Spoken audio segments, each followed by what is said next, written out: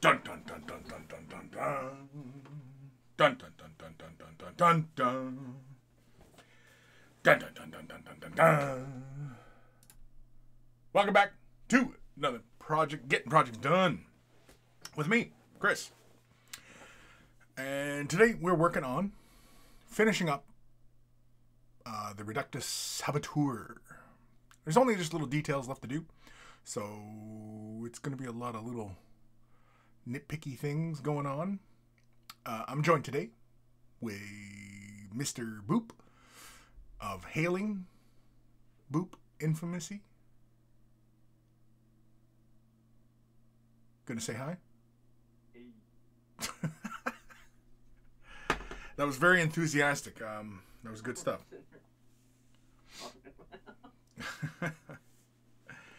It's just, hey, how's it going? Okay. All right. So, majority of stuff has been done. I think I'm going to work on the sleeve, the yellow sleeve, and the little icon while I'm playing with yellow. And, yeah. You working on anything? No. No? Okay. Just chilling? Thought about it, but then I was like, Thought about it and then said, fuck it. yeah, well, because earlier today it was house cleaning, so now. I hear you. All right. I am going to get things started by using some contrast Iyanden yellow. And then I think, just for giggles, I will bust out the Nasdrag yellow just to push a little bit more brown values in. I could just as easily just use the Nasdrag yellow instead of the Iyanden yellow, but I do want a little bit of more of an orangey quality alongside the brown. It'll push through both values, I think. So we're going to throw this on the mixer because you can see it's obviously very separated. So we're going to throw that right on the mixer. Get your process running.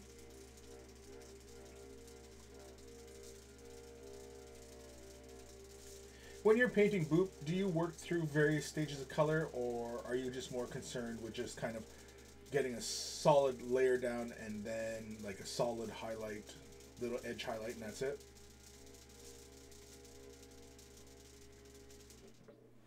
Can you explain what you're talking about?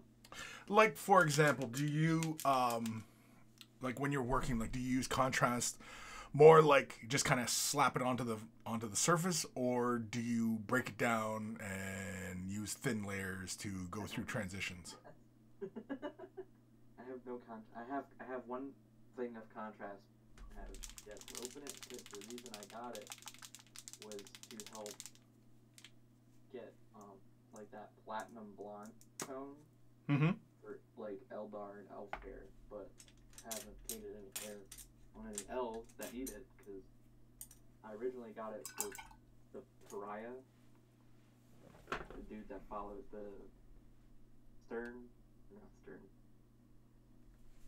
that special sister battle box where it's her and the graphic novel character where it's her and the like Harlequin. Yep. I got it for his hair and then for elves for fantasy because I'm giving my actual Eldars before he came were except for natural hair tone. I mean, platinum blonde can be natural, but Yeah.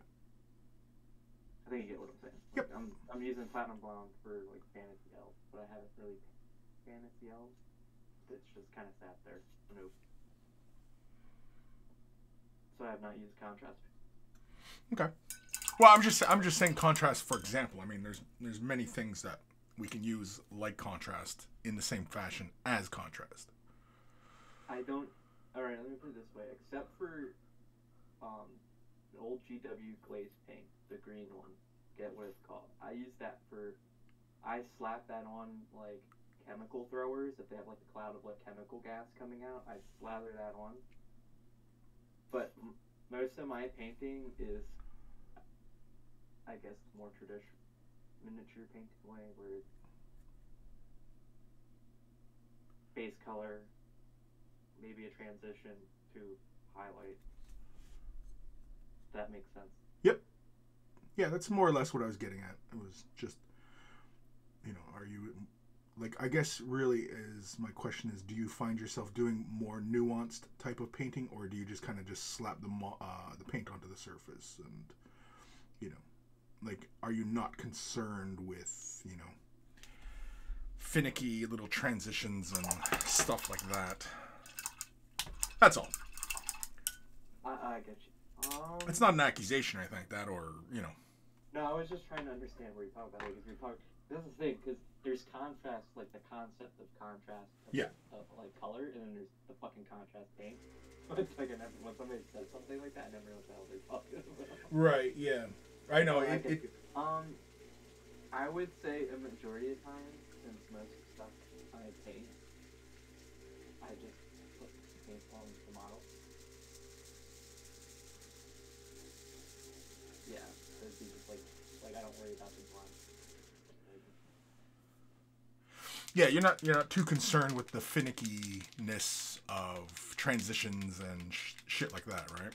I mean, to put this in context, though, 90% of the time I'm painting like guards, so. Right. No, not a lot of. I mean, you can go, you know, the mile with them, but there's not really a lot there to. They're generic soldiers. They wear fatigues, and they might have like a flak jacket or like a vest. About it. Yeah. But they just get the paint and the highlight. I mean, I do have projects where I do go the mile, and I get in there and do like little nuance. That's like a bloom. It's a bloom. Most of the time, it's just get paint on. And then I just do an edge highlight, call it a. Just doing a quick little edge, and that's it. Yeah. Yep. Sometimes I go the extra mile, and I'll sit there and like, here's a Blood Angel captain I painted a while ago that I really, really, did nuances. I did wet blend. I guess the closest is when I work on orcs, because I have a specific recipe that every time I paint orcs, this is a good recipe I follow. I wrote it down in every. Oh, really? That involves a lot of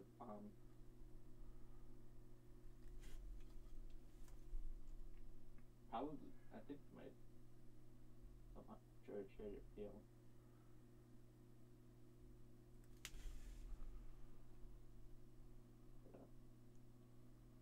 That I really get into nuance, but I think it's just because I enjoy painting.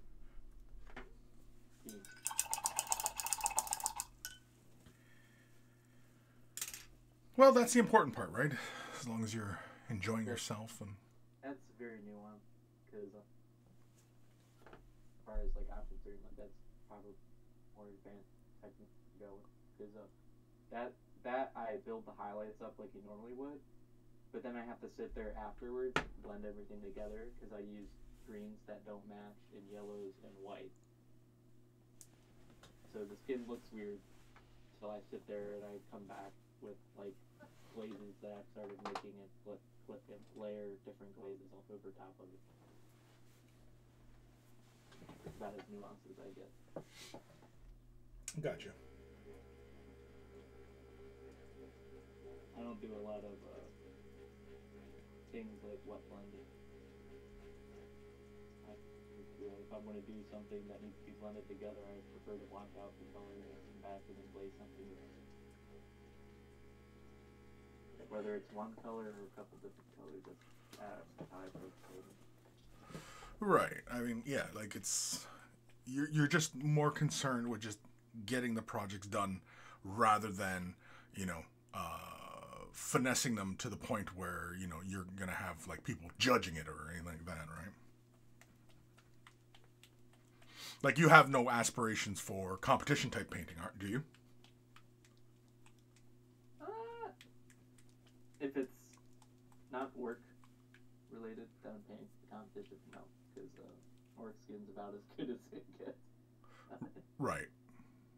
So I don't really paint for competition. I mean, I might paint for like a local competition, and we have a few good painters, but I'm gonna be honest, most local painting competitions, it's like a bunch of people join them, but it's really only like 4 painters out there competing against each other. Right. Like, I don't like disparaging other people's projects, but that's just how it feels. Like, you show up, and then there's like 3 other painters that are like at your level, and then everybody else is joining for haha fun. But I don't take paint competitions seriously. So. Right. Not saying other people can't. That could change at a later date. But as far as I'm concerned, locally I might enter a competition. That's the extent of it. But I'm not one of those people that signs up for or travels for it or goes out of their way for stuff. Yeah, I hear you. Half the time I don't finish it on time.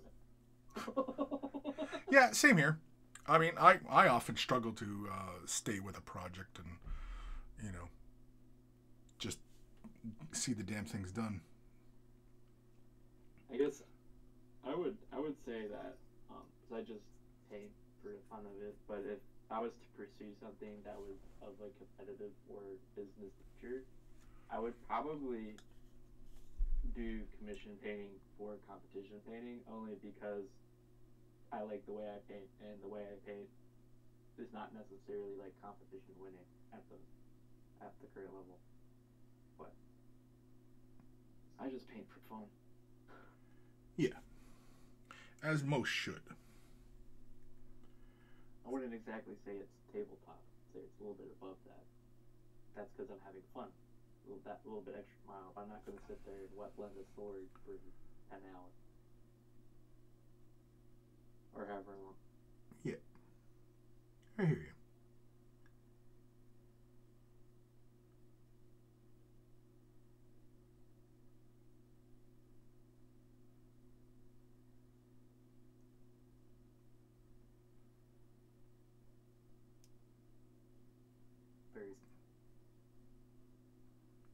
Also why I was telling you that I watched half of the Visions episodes today. That's why my favorite episode of Visions so far is The Village Bride. That's because I like that studio because they do really like unique and interesting character designs, yet they're really, really like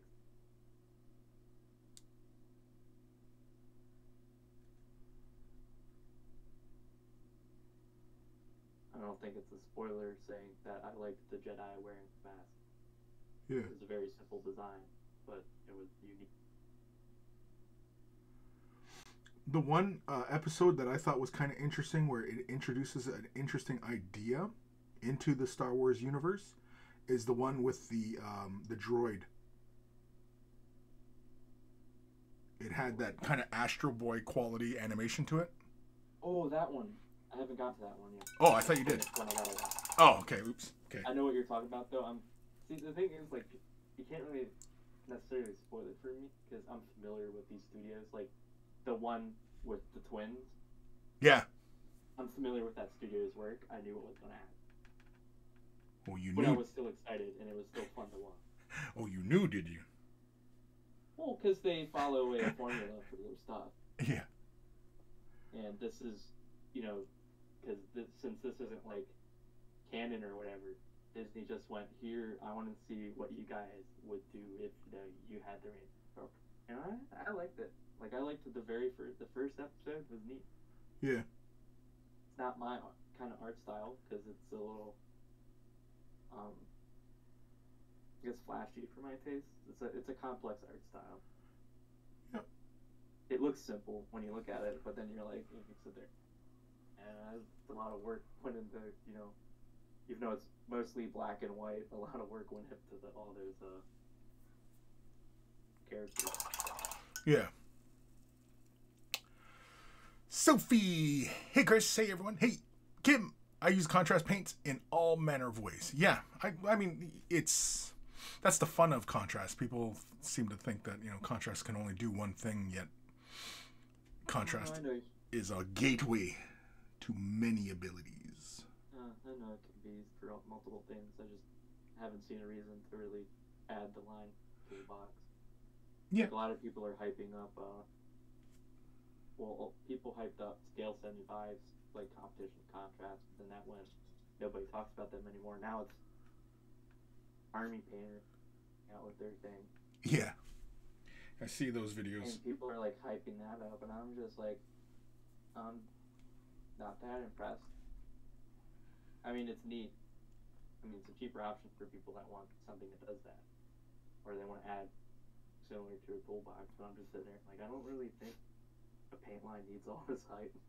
No. Especially when it's just doing something that somebody else has done. You know? We've talked about it many times where, you know, paint lines that don't really offer anything new. And so, like, what is the point then? Now, if somebody was to come out with a color shift, not even pounds, no, but a color shift paint that worked perfectly when applied from a brush. Because the Turbo Dork does work when applied from a brush, but it works better when applied by air. Yeah. I want somebody to get to the point with color shift paints where when I apply that with a brush, it's as if I airbrushed it, because I don't mind airbrushing, but there's sometimes where I just want a little piece on the model to, you know, color shift. And when I go in there with a brush, it's not really noticeable. Yeah. So sometimes I'd have to sit there and spray the model all that color in that area, and then I have to sit there and take forever covering up the areas I didn't, because the metallic flakes still showing.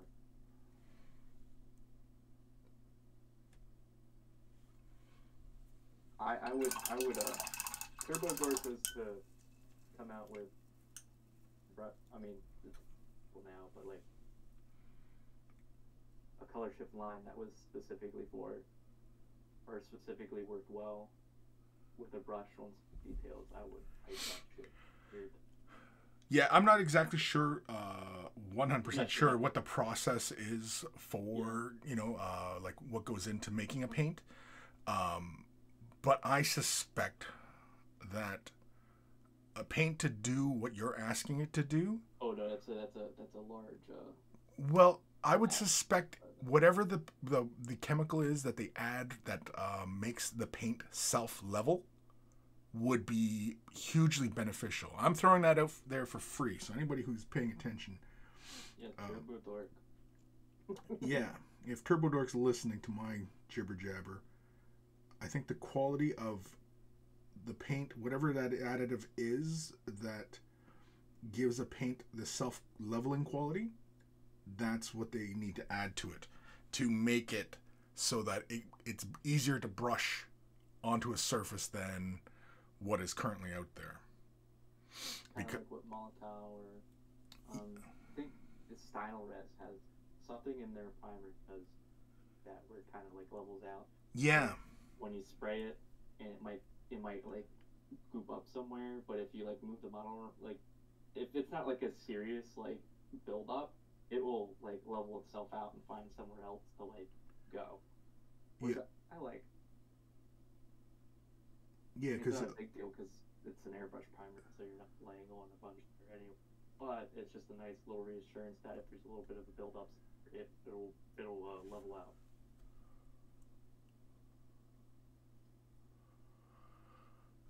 There's a little demon in the back of my brain saying, push that brown quality a little further on the icon on our belt. But I think I'm going to resist that urge. I think it's good as is. It reads as NMM. Sort of, right? I have to do that with myself. It's like, you know, stop. Yeah. I know. There's a little goblin in my brain going, no, you can go a little further. No, take it a little further. Go ahead. No, it'll be fine. Then I'll do it, and then I'll fuck it up, and then painting a very large orc is I did my 7-layer workup, and I was doing the glazes, and I did 2. So I was on my 3rd glaze, and there's a spot that kind of like pulled a little bit. It's like a little coffee stain, but it was somewhere that didn't fucking matter. Because when I would put the model together, you would barely see it unless you're looking at this specific angle from the bottom. So, but then I went to touch it with my brush, and I guess it was like halfway dry, so when my brush touched it, the paint clinged to the brush, and when I lifted my brush up, it pulled the paint with it. Yeah, that's annoying. So, I learned the hard.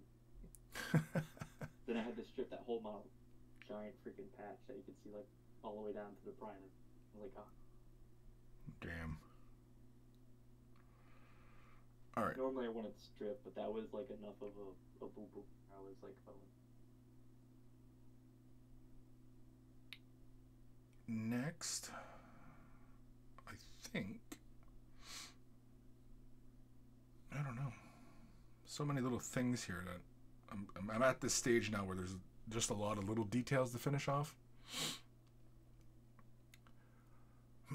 I'm thinking like the plunger could use a little bit of scratches, I think, on its surface, just to, give it some wear and tear. Oh, right, the det cord. What should the det cord be?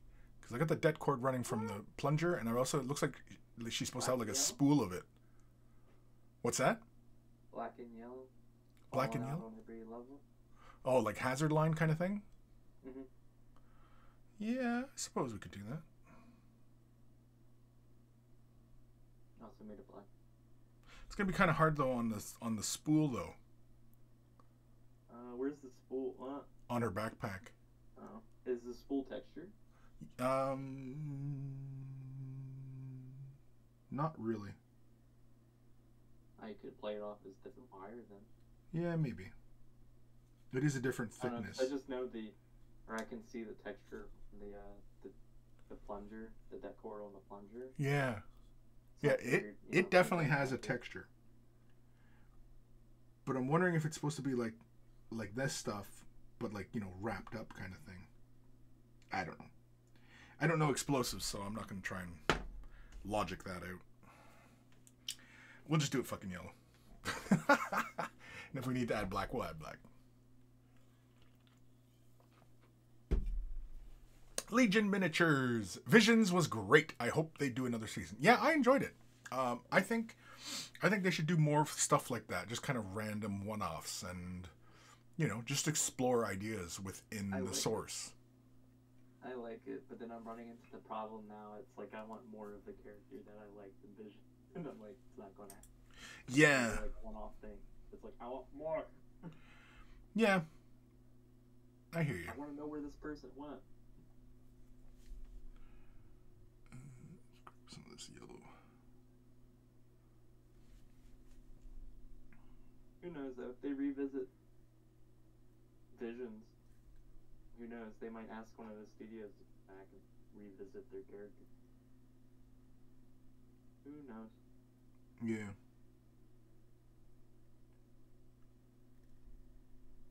There were a few I thought were like kind of silly, but I still enjoyed them. Yeah, well, it's anime. I mean, you gotta expect a little bit of whimsy in it, Yeah. I mean, I'm familiar with all the studios. So just sitting there like the one that I'm thinking about. You might know which one I'm talking about. It's just like it was silly. The music one? Yes. Yeah. I liked it though. It was funny. Yeah. And it was fun. It was just like it was silly.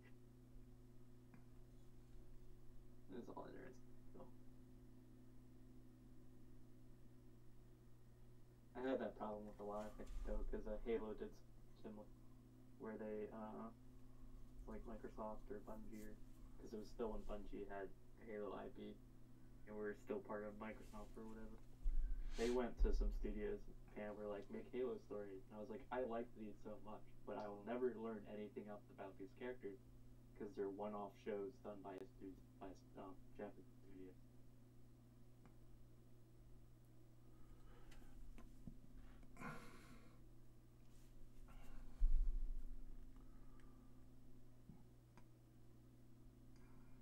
So it's like that with a lot of things. I had that problem with like Star Wars game stuff too, where they were never, one of the main characters, but there's always a character that I'm like, that character's interesting. I wish they would do more of it.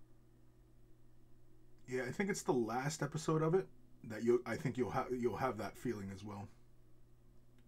I'm already having that feeling. The one. I thought that character's design was really cool. Interesting. He obviously had a story. They tried giving you glimpses of it in the I think these are like 20 to 30 minute long shows. So they tried to give you a glimpse of this character's story previous to what was going on in the show. And I was like, this is interesting. I want to know more about this character. Right. And I have seen the trailers, so there's probably one or two more. Be like, I want to know. Yeah, there's a few of them. The one that has that Astro Boy style, and it's about the droid. I think it's the shortest one I was looking at. That one's only like 12 minutes long. Yeah, that one, it raises an interesting question that I don't think Star Wars has really addressed in the universe of Star Wars. What's that? Sentience of the droids? No. That seems well established as far as like droids are concerned, right? No. You got to watch the episode. I don't want to ruin it for you. Oh no, I know. I just understand that he's obviously a robot because he literally looks like Astro Boy. Yeah, he's definitely Astro Boy. Astro Boy inspired character. Yeah. But that one raises an interesting question within Star Wars, and I don't think that's ever been addressed. I mean, I'm not that steeped in all the extra material of Star Wars, so I don't know. Maybe there was like a comic about it or anything like that, but yeah. Just interesting.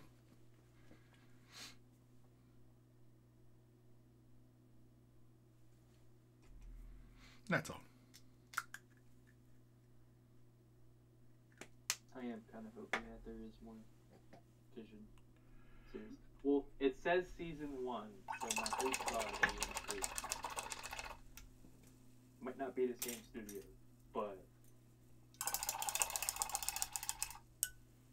I guess they're just waiting to see, because Visions is not super new. It's like what? When did it come? I want to say it's like 6 months ago or something. Yeah, September 2021. This episode aired, and it's gotten a lot of people are like it, so maybe they'll make a season 2. Yeah, I think opening it up to other studios, not just Japanese anime, but like other animation studios, would be cool. Just for them to just do like little one-off shorts, just explore different ideas, and just fun, because you never know what comes out of it, right? Because you don't know the next great idea that involving a Star Wars character or a scenario or whatever come out of one of these crazy ass animation stories. You just never know. But that's the fun of, exploring these ideas. Letting them breathe. Explore different areas.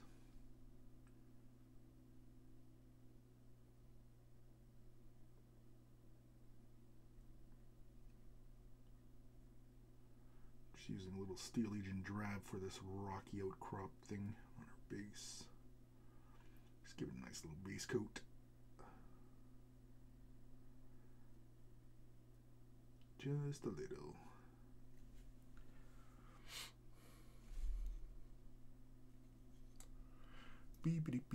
Kim, I got the instant potion paints from Scale Color. When I talk about contrast, I am including them. And the once for war colors, I'm also going to pick up the speed paints from Army Painter. Interesting.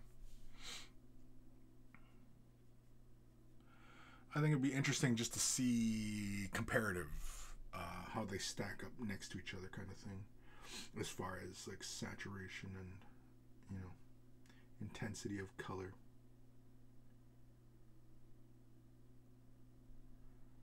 We were talking about it earlier on Discord. It's when you see these videos and they're comparing paint lines and stuff like that, they don't really do a proper comparison. You don't really stack up the colors properly next to each other and, test them the way paint companies test them.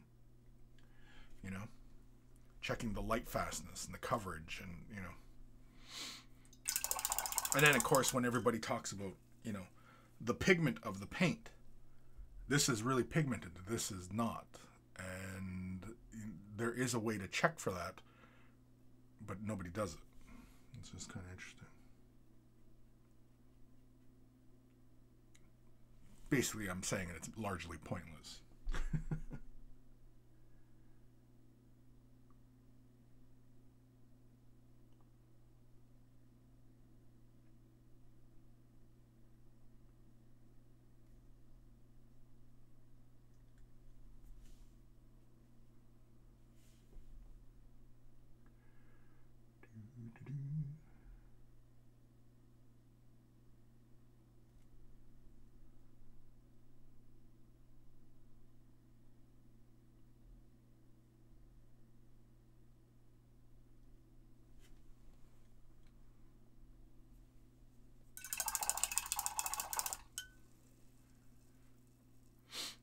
Are you watching that episode right now, Boop? No. Oh. You went quiet, so I thought maybe you tuned out for a bit.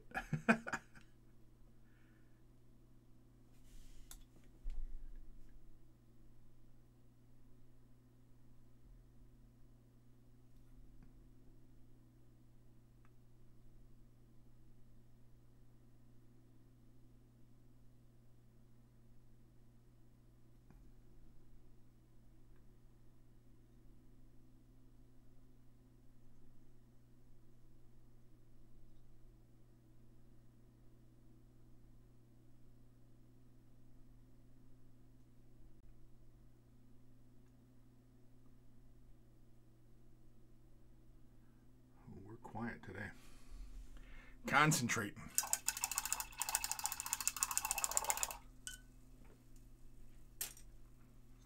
Give that a moment to dry. Take a sip of ginger ale. In case anybody was wondering what I'm drinking. Or gave a shit. Sure, you're drinking ginger ale. Yeah, we believe you. I'm drinking Canada Dry ginger ale. The best kind of ginger ale.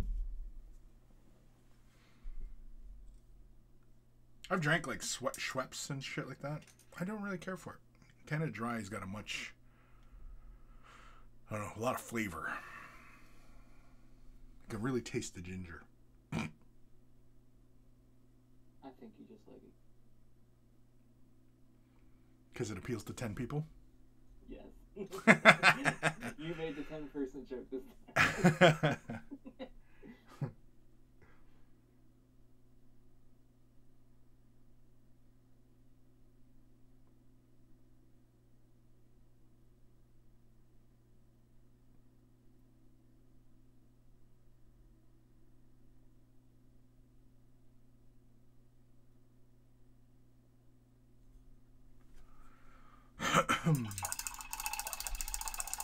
That's all right. Just for giggles, let's...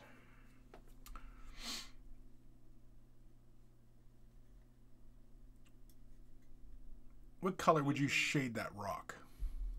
The rock that she's got her foot up on? To differentiate it from the brown of her boot.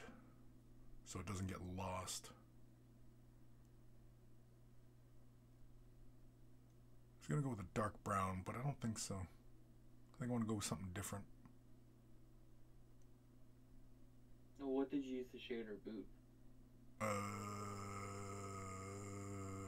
Sigor brown? What's that? So did you use dark brown for her boot? Yeah. I think it was Sigor. Maybe red? A red? Yeah. Brown? Like a almost clay brown? Yeah. A red would actually be pretty good. Play nicely with the all the green of the cloak. Like basically the whole figure, really. Yeah, like a clay brown, like not quite terracotta. But yeah, I got you. Yeah, a red. I like it. I'm gonna run with it. I like it. Let's go with. The base can still be like an earthy color, but it won't be like, her feet won't blend in like at the base. Yeah, I hear you. I'm thinking of contrast thinned out.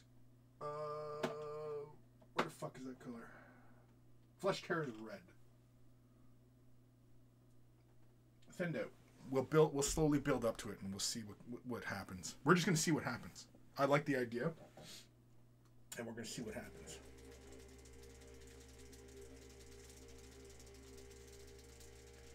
Now, we could have just as easily mixed probably Mephiston red into the, what is it? Steel Legion drab. But this way's more fun because that way we can build into effects rather than kind of just commit to it right away and then not like it, you know?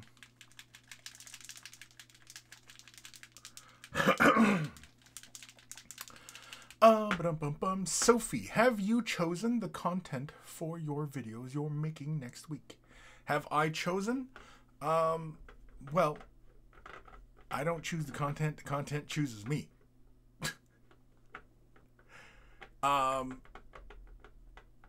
Well, I mean, yeah, I was expecting something, but there's a lot of delays in my area, so I have not received what I'm expecting. So, yeah, that's all I can say.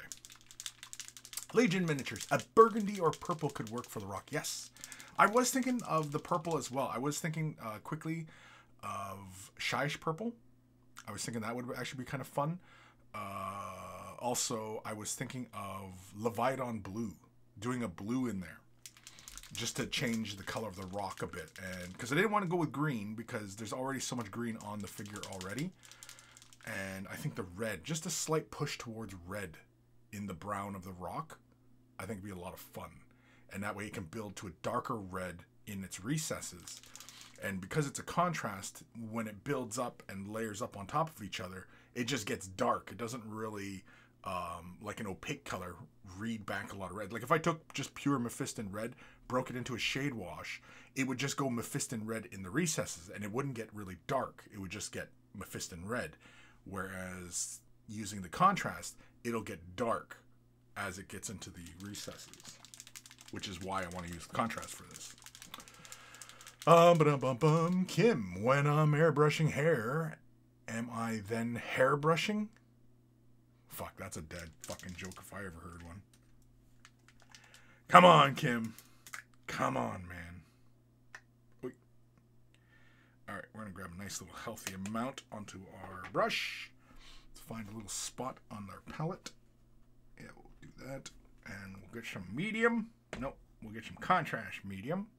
I gotta give this a shake. It's been a while. Yeah, see how you can see it? It's layer. Oh, you can't really see there. There we go. You can kind of see it there. It's a little thick. So you gotta give it a mix. Even mediums need a mix.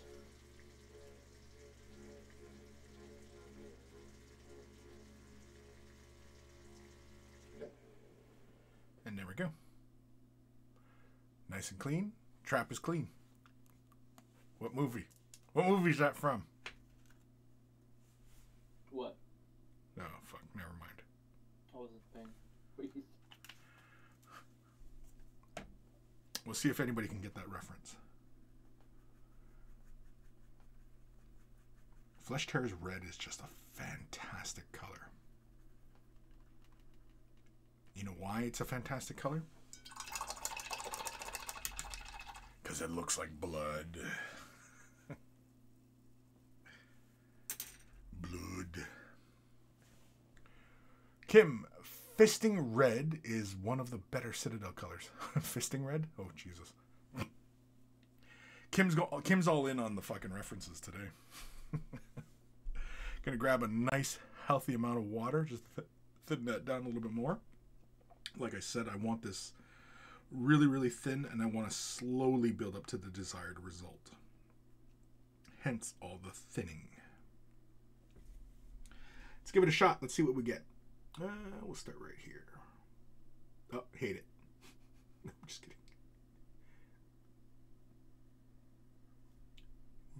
Yes.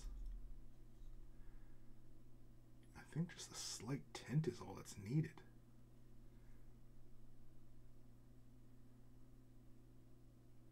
Yeah. Yeah. not gonna lie, I'm intrigued by this look. So I don't want too much red. I just want it in the recesses a bit. Yeah, see how it definitely looks different than the backpack, right? Just with that slight little red shift in it. That's what I want. I don't want the browns to look the same. I don't want the, you know, the rock to look like the brown or anything like that. And I want these things to be slightly different. Try not to hit some of these spots here. Just like that. Just like that. Yeah. I will be back. You gonna go watch that episode? No. Go watch You the want to episode. know where I'm really going? I'm going to the bathroom. Okay, well, wash your hands. Pizza, could I have a coffee break? Just don't forget to wash your hands, man. I always wash them. Dude, even now, like, I started getting the hand soaps that smell really good. Like, sometimes I might just go in the fucking bathroom into, like, the bathroom or over to, like, the kitchen sink to wash my hands. Fuck. That's good. Staying clean is a good habit.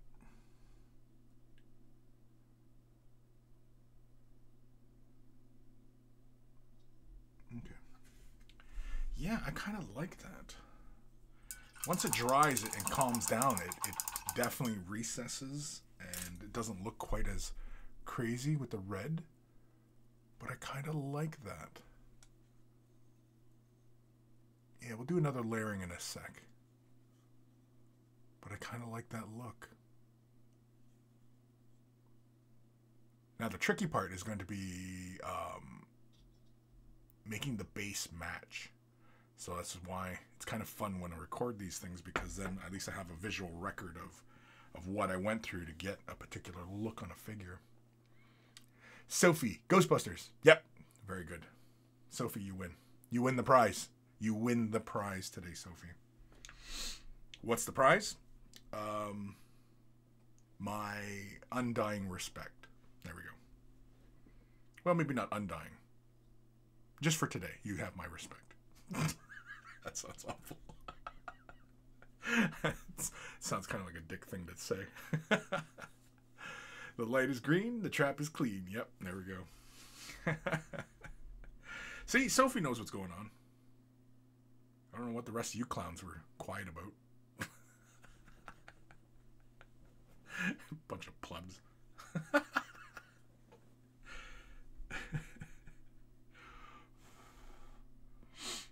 Yeah, I definitely like that. Just that little push towards red in the recesses and stuff. I like that. It almost looks like, you know, you get out into like the Grand Canyon and such. How you have that really almost red, pure red rock. Yeah, that's what that reminds me of. I like it. And just that subtle little shift makes the green just look a little bit more green. So imagine the whole base once that's in place. Yeah. I likey. Me likey. Me likey.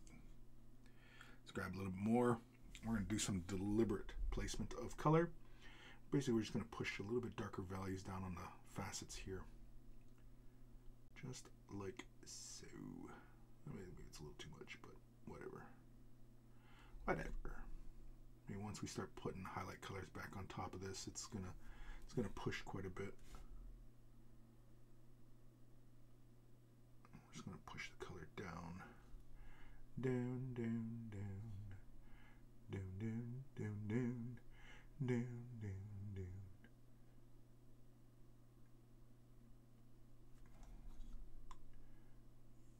Yeah. It's a little too much here. Pull some of that out. There we go. Just a little bit. A little bit here. Actually, it's probably sat a little too long. I'll probably end up with little tide marks and such. So we'll let it be. We'll let it breathe.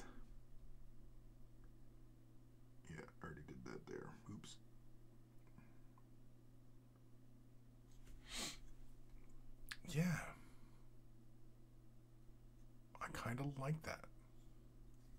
Not gonna lie. Because otherwise, yeah, I would just lie about it and go, yeah, you know what? I think it looks great. Yeah.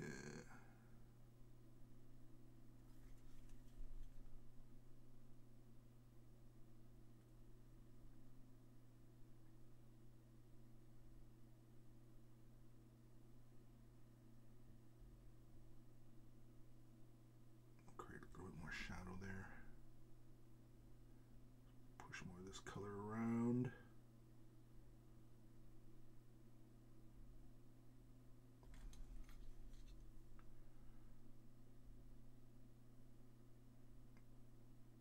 Yeah, really create some contrast around the rope or det cord, whatever the hell it is.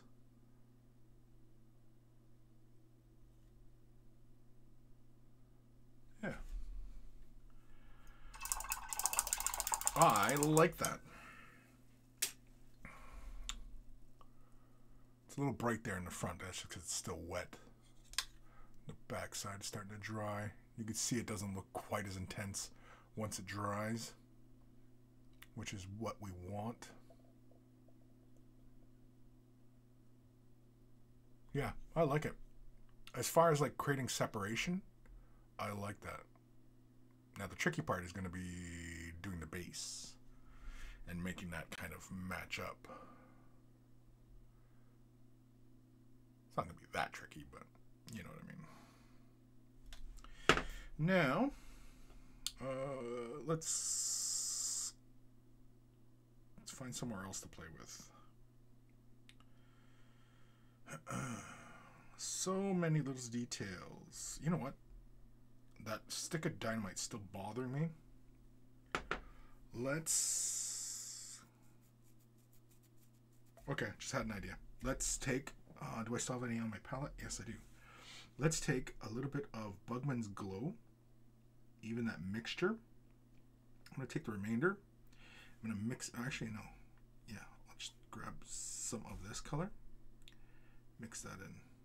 Let's take just a little bit of the blood red contrast. And let's push it down. Yeah. I think one more little scoop. I don't know if you guys can see what color I'm making there, but it's right around, yeah, right there. Kind of see it in the camera. Yeah, I'm gonna grab just a little bit more Mephiston red, or Flesh Terrors red. Okay, maybe a little more. But yeah, we're gonna go with this flesh color for this. Grab quite a bit this time. What the ratio is, I could not tell you. If anything, if I was gonna suspect what color I'm doing, I would say it is closer to like a 50-50 type of mix. And this is just for the stick of dynamite on her belt. I know we're getting really finicky about a little stick of dynamite on her belt, but this is where my brain goes. Yeah, I just didn't really care for how intensely red this was. And yeah, now it feels a little bit more logical that this is a stick of dynamite. It's got that slightly red hue, but it also has that slight push towards brown as well. And yeah. Yeah. I like that a lot better. It still reads as kind of red, but it's not as, you know, bright red as before. I like that better. It's not as intense. Yep, me likey. And in fact, I'm gonna base coat the explosives themselves, the dynamite right here on the base. I'm gonna base coat that with this color right now. Do do do do do.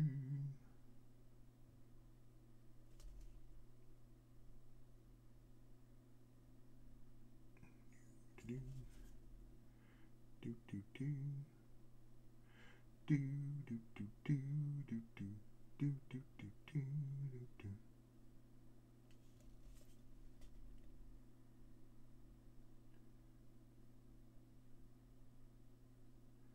surprised nobody jumped in with a hey, hey.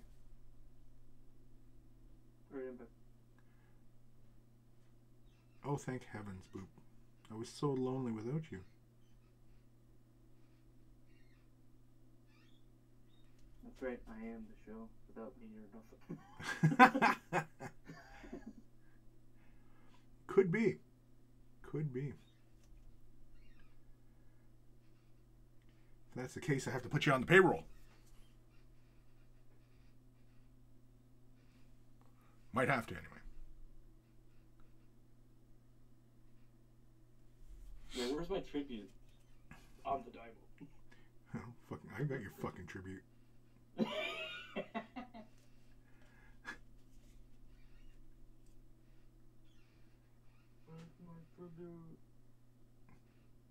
I'm surprised nobody's told Boba that one in the show. What? Yeah, I've got your fucking tribute.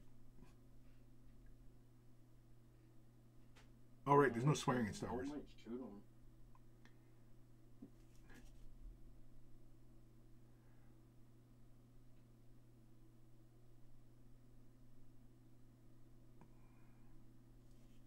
All these like side shows, like side projects that have been going on in Star Wars that had me more excited than the three main movies. Yeah, the three last movies. Yeah. Yeah, I'm not talking about Solo was okay. Rogue One was neat, and I would say, I mean, it wasn't like an amazing movie because a lot of people go. I mean, yeah, I agree with the opinion. It's probably the better of the new movies, but I find it interesting. A lot of people don't remember the names of characters from Rogue One. Well, what's the point of remembering people who are no longer around anyway?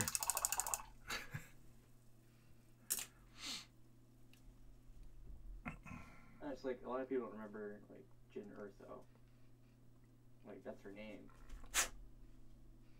Yeah.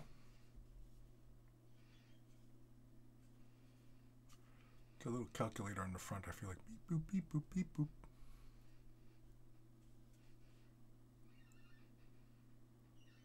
Beep boop beep boop beep beep boop. Beep boop beep. Yeah, the newer movies, they are lacking. And well, I raised the question. Even though Rogue One was an enjoyable watch, is it? Since people can't remember the names of characters, is it just a forgettable movie? Well, how much impact did the character have is really the question, right? Because, yeah, nobody seems to remember her name. Now, when you say nobody, are we talking about the characters in the show, or are we talking about actual people? How about people who go, it's a great movie? Oh, yeah. I mean, when you're comparing it to, I mean, the three main ones, yeah, it's a better movie, but I'm like, is it a great movie because the other ones just are so bad, or is it a great movie because on its own legs, it's a great movie? Yeah. I see what you're saying. Yeah. That's the question I'm raising.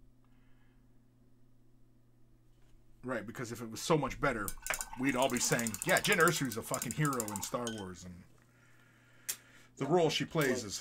People hardly ever remember her name. Yeah.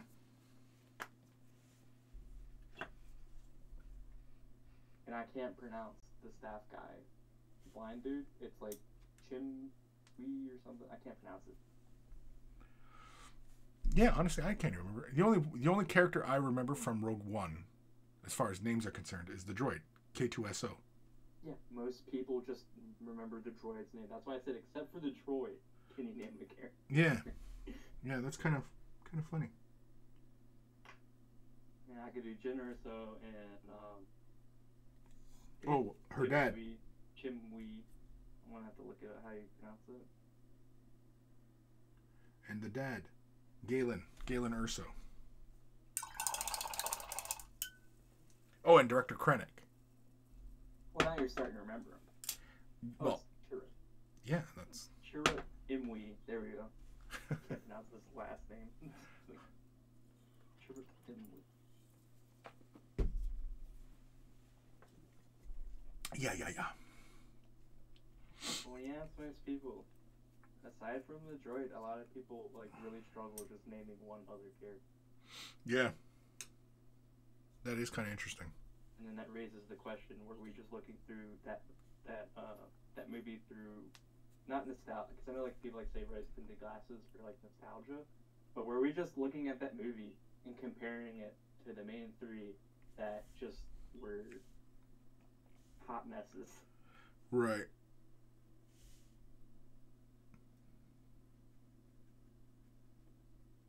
I feel bad for that one actor that played Rose. She got so much hate. It was like she wasn't the one who wrote the script. She was just an actor. She was just paid to play the character. She didn't write the script for character. Yeah, exactly. No, and it's that kind of toxicity I don't understand either, because I mean like imagine the poor guy who played Jar Jar or the kid who played Anakin, you know? They were just there to play the script. Yeah. They're just their actors. They're not the writers. Yeah, they didn't make it. They didn't make those choices. They were just... But they're the ones who kept the flag. Yeah. Which is crazy. Because, I'm going to be honest, I mean, yeah, the writers are credited in the credits, but how many people... I mean, people might sit through the credits for, like, the little teasers at the end of, like, Marvel movies and shit. People aren't fucking reading them. Doesn't seem like it sometimes, no.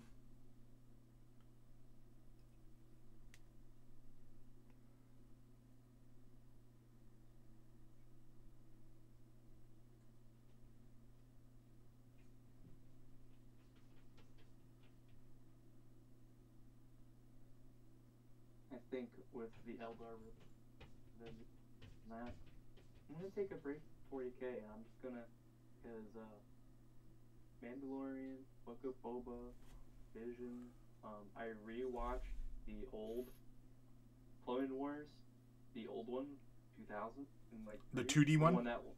Yeah, the 2D one, and I just like it's rekindled my wanting to do Star Wars related stuff. Sad I can't say the movie did that, but yeah. Other than rewatching the old classics, right? Yeah. I mean, I'll even rewatch prequels, and sometimes I'll watch them in chronological order, or sometimes I'll watch them in like 4, 5, then flashback 1, 2, 3, and then 6. Yeah. That's the way I like to watch it. The machete order. I like that order. Which is why it makes the newer films a little bit more painful, because the way that order lays out how things break down, as far as this overall story is concerned, it makes those three newer films feel way more inconsistent. When you watch it 4, 5, then 2, 3, and then 6, it makes the whole thing feel very cohesive. You drop out obviously episode 1 because it's really just, it's not necessary. Even you could argue 2. But yeah, I like watching Star Wars in that order if you want to really get, you know, the full sense of the overall arcing plot, right? That makes sense to me. I will admit that one episode kept a lot of flack for good reason, but I will still watch it. I can't remember the last time I've watched it. I watched the episodes 1 through 6 once a year, let's say. Just like I'll watch Lord of the Rings once a year. Right. I usually just pick a day where it's like really, really shitty outside. There's nothing to do around the house. I just veg out with like snacks and shit on the couch. Like, yeah, let's go. Yeah. Kind of the same way myself. I won't say like the prequels are my favorite, but unlike other people, I can actually tolerate their existence and sit there and watch all 3 of them. Oh, I like part 3. Part 3 is good. Part 2 is all right. It's got, you know, decent moments in it and stuff, but yeah. Part 1 though, largely unnecessary as far as the overall story is concerned. Realistically, part 3 should have been the trilogy. That the whole thing, the way it all develops. Did we really need, all the Palpatine stuff? Not really. Because Star Wars really is about the rise and fall of Anakin Skywalker.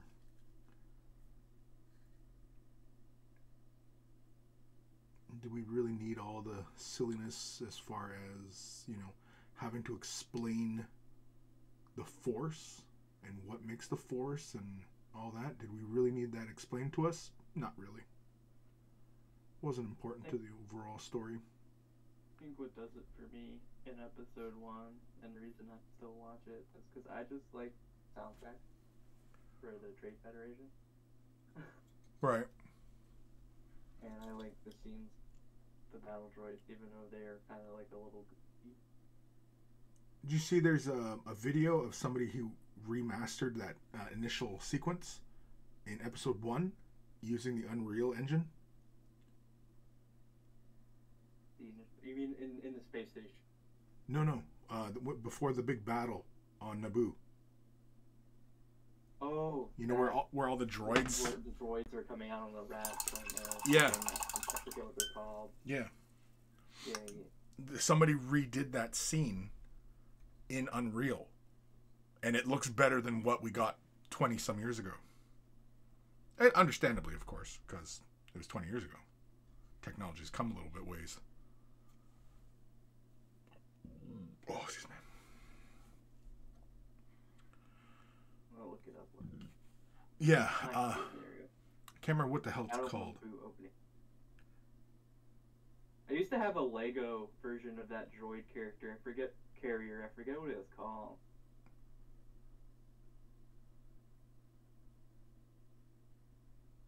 Ooh, this is cool. It looks pretty good, eh? Yeah. I mean, granted, the version of Unreal Engine the game engine they're using, what is it? I believe it's Unreal 5. Unreal Engine or whatever. Yeah, it's obviously a newer modeling program than what they had. Yeah. What, really early 2000s, late 90s? Late 90s was episode 1. Ask Gim to tell you his episode 1 story. Next time you see him online or something, just ask him. 1999. Yeah. I was 6 years old. I remember seeing that.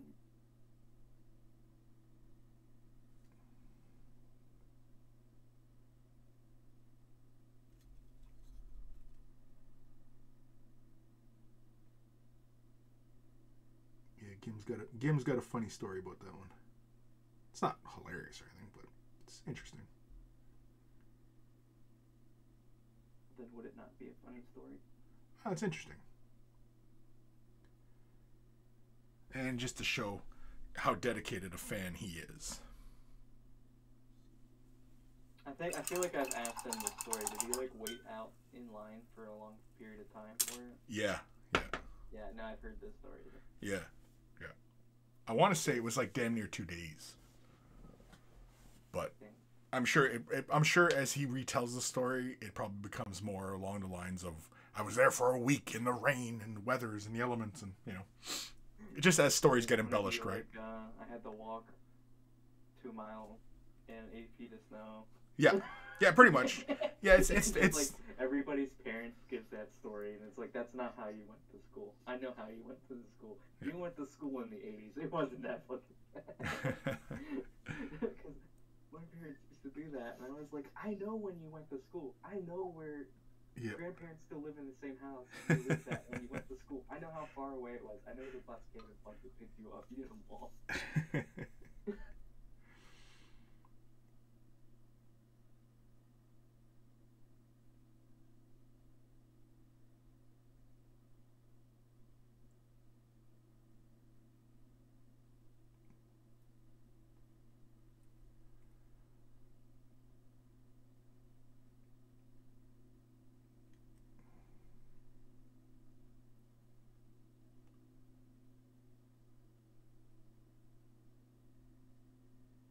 remaster of a saber fight between Vader and Kenobi might be cool, but I'm gonna be honest, that wasn't really a fight. Like Kenobi parried him twice, and then it was like, I'm gonna become a Force ghost. You mean that reimagined scene? Is that what you're talking about? That's what Sophie saw. I haven't seen this reimagined scene talking about, but I was gonna say there wasn't much of a fight. It was more like, that Obi-Wan like parries Vader like twice, and then he's like, I'm gonna become a Force ghost. Then he just like picks his saber up and just lets Vader take a swing at him. Then he like poof vanishes. Yeah. There's a reimagining of that scene that somebody did. It's really, really good. You should check that out. I think it's called SC Reimagined, something like that. I'm sure a quick search you'll find it. It's really good.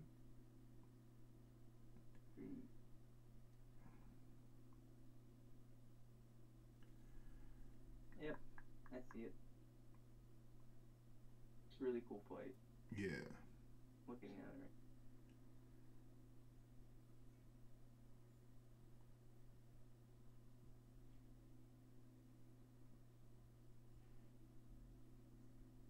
Oh, so they draw it out into like an actual like fight. Yeah. It's really good.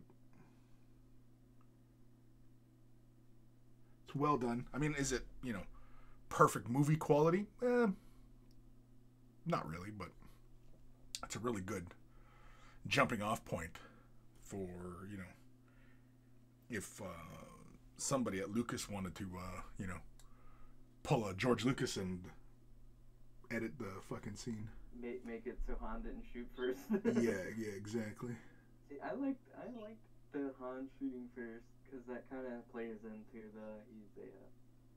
he is an outlaw. Yeah, well, it made more sense. He might be a quote unquote good guy, or at least not a bad guy, but he is an outlaw. He has self-preservation like top priority. Well, he is a criminal. Yeah, that's what I was getting. He's a criminal. He might not be, like mustache twirling evil, but at the end of the day, he's an outlaw. He's looking out for. At that point in the movie, he's looking out for himself. So I'm like, I would have just kept him shooting first, because it was quite obvious. It was painfully obvious Greedo was just going to fucking waste him. So. Yeah. And why they changed that, I'm not sure. Like, I've heard so many theories, like they wanted to make him more heroic and all that, and I was just like, I don't know, I just think George Lucas, because there at one point it was like, the original one was Han shot first, and they wanted to do Greedo shot first, and then like they finalized on them just shooting at the time. Yeah, it doesn't make a lot of sense, and I think it was better when Han shot first, because it makes the arc of Han becoming a good guy much more meaningful. To be honest, a good guy than just aside from the guy looking out. So, well, I mean, by the time we get to Return of the Jedi, he's a good guy. He's fighting for the rebels. He's a hero, right? That's what I mean. Like, he's a good guy in that sense, that he's on the right side. He's fighting the good fight. Yeah. To like looking out for himself. Right. He's not selfish. That's the whole point in, obviously, even in the first movie, because they meet him and he's a skeevy criminal, but then at the end of the film, he does take his payment, but he does come back and do the right thing and back up his friend. And so, that's where you get a more complete picture of the character, a story arc for the character, right? And after the Death Star is destroyed, he doesn't fucking think of, I should pay my debt off the fucking Jabba. Yeah, exactly. He welches on that debt. He waits until he starts getting run-ins with the bounty hunters to be like, oh, well, maybe I should go pay. Because in 5, when Hoth is getting it, it's like when he's like initially trying to leave Hoth, he mentions to Leia that they had a run-in with a bounty hunter in Ord Mantell. Yeah. And so like he's already on Jabba's shit list at this point. It's like he had all his time. Well, because the lesson that Han is teaching at that moment is procrastination is bad. Pay your fucking bills, Pay your debt. Yeah, pay your dets. Especially when it's fucking mops. Exactly. When there's big fat green mobsters after you, you pay your debt. To be fair, though, without spoiling anything related to Boba Fett at the moment, Jabba's a fucking fool. Yeah. Because I don't want to spoil anything, but Jabba's a little, like, warrior word petty ass, so... I mean, he's a Hutt, so... Like Hut Hut? Huh? Hut Hut? He's a Hutt. Hut Hut. Blue 42, Blue 42, Hut Hut. I know what you're doing. I know what you're doing. I knew what you were doing.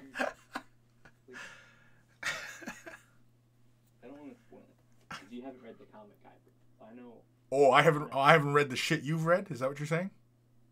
No, because we discussed this yesterday. I don't think you've read the comic that. Boop. Are you looking at the screen right now? Yes. He has the comic. He's gonna pull it out. No.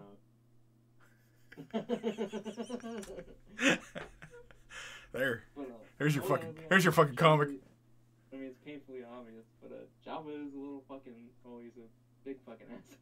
Well, yeah, he's a mobster. Like a petty. He's just not an asshole. He's fucking. So Yeah. For people watching Boba. Yeah, and Boba Fett. Yeah, like Boba Fett is right. You know, he's right. He's right, but he's also, in my eyes, vindicated in what he's doing because of what happened in the comic book. Right.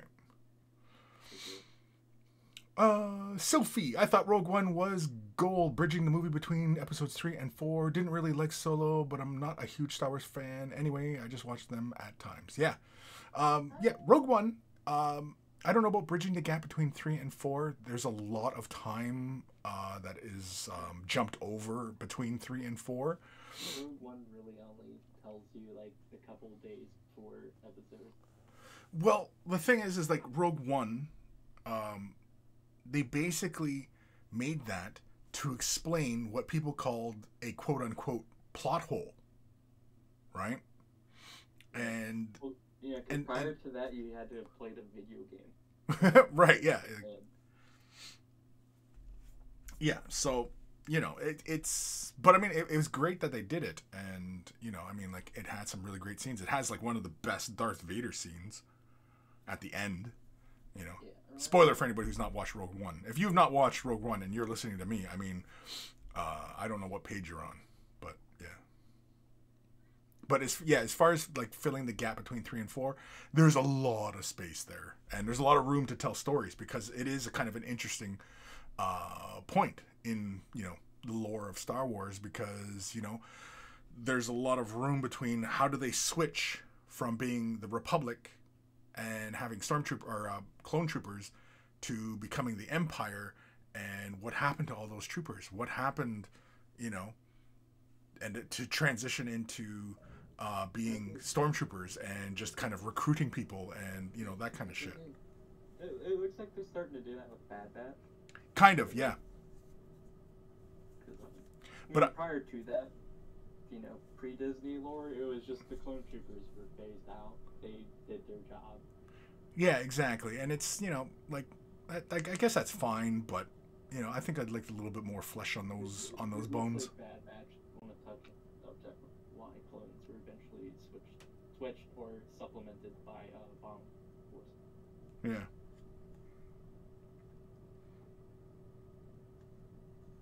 You know what, Boop? That was a good call on that red on the rock. I like it. I like it a lot. As far as Solo goes, the movie, I mean, I had fun watching it. I didn't really think it was a necessary movie. No, shit no. They could have done something a little bit different with that, and I think better as well. It felt very isolated. Because none of these characters that he's interacted with, you'll ever see again. Right. Well, we might see what's her nuts, but yeah. Okay, we might see her. Yeah. It's you know what, the movie's like what, 3-4 years old now. So past the spoiler grace, his first love interest might play a role, but in a future movie or some future like show or something. But I doubt it. I mean, we get references, obviously, because, well, again, spoiler. Darth Maul is in charge of the crime syndicate. The fuck are they called? The Red Crimson Dawn or some shit. Something like that. Yeah. Anyway, you know, she might come back in, and you know, it's only because of Clone Wars that we know what the Pikes are, and you know, they might bring her back in like a TV show, like shit. They might show up then, because the syndicate she works for is a syndicate that's large enough to have her pet. yeah, yeah. I think the replacement for the Black Sun Syndicate, which was like back when Dark Horse comic did Star Wars comics, that was like the big crime family that rivaled the Hutts. Right. This Crimson, I think it's just called Crimson. Could be wrong. It's Crimson Hutt. They're basically the replacement for the Black Sun Syndicate. Right. And they could play a role. I mean, they might show up in the fucking Book of Boba. Who fucking knows? Right. Well, and see that's the thing is, like, I was kind of speculating that in Bad Batch, because it felt like we were touching base with a lot of very familiar bounty hunters, and I thought that was going to be more of a setup for Book of Boba, as far as, you know, reintroducing us to a lot of these familiar little faces that we, you know, have not gotten much screen time. And in Book of Boba, we were going to get more of that. But so far, the show really is more concentrated on focusing on who Boba Fett is right now. Not so much like what his past self was. We get the idea that obviously he's had a change of heart of where he wants to be or who he wants to be, and you know, he's not the hunter anymore. Right? He basically wants to be, you know, the head of his own crime family. Spoiler. Not really a spoiler, because that's like painfully obvious. Is it? In the show, like the opening minutes, it's kind of like painfully obvious that he wants to be. You know, I don't know what's painfully obvious anymore, because I see so many videos of people wanting things, endings explained to them. So, and people tune in for that shit. People will make a video about anything. Like, True. Videos on like how the Book of Boba is ruining Boba Fett as a character, even though Boba Fett as a character prior to Disney taking the reins was fucking all over the place. Right. He was this badass bounty hunter. He was this incompetent, like, fucking fool. It's like everywhere. Yeah. There's. No, it's. I mean, there's a. It's I'm silly. not gonna say. No. You go first. Yeah. No, go ahead. Boop. Alright, I'm not gonna say there's not a lot of cooks in the kitchen with Disney. I mean, there are a lot of cooks in the kitchen, but there is somebody somewhere that's taking the role of head chef, unlike prior, where George Lucas just kind of let people do whatever the fuck they, or at least it felt like he let them do whatever the fuck they want, because there's so many instances in books and stuff where like people like Boba Fett, Jango Fett, all these like characters that people like put their like these self images on because they're not elaborate characters, they're introduced in the movie and they get like 5 minutes. Yeah. Every time a book comes out about these characters, it's the author's interpretation. Like, half the time, it conflicts with another book that has that character. Yeah, and you see that all the time when you get these series and these franchises and books and stuff and comics. Yeah. You see it all the time. Say there's not too many cooks in the kitchen with Disney, but at least it is a guiding light that's kind of like, this is, you can't necessarily do exactly everything you want because everything kind of has to, at least there might be some overlap and conflicting lore, but it's not all over the place like it was with the EU prior to Disney. Yeah.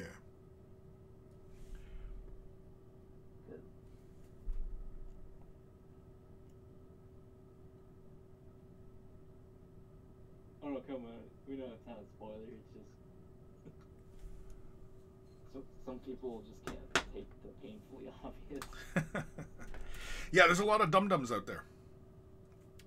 There's a lot of dum-dums out there. And I'm sorry, but if you're not following the conversation, you might be a dum-dum. I'm calling it because Captain Phasma is the new trilogy's Boba Fett. Yes. And she Yeah. has comic books. I think I would not doubt.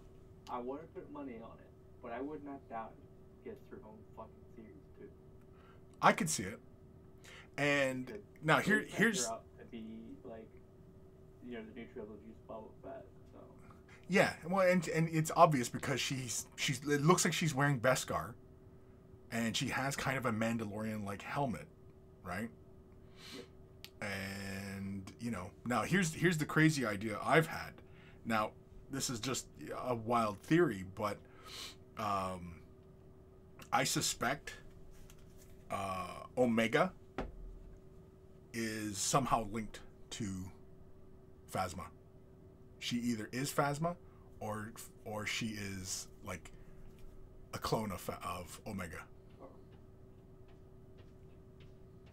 Oh, yes. Yeah.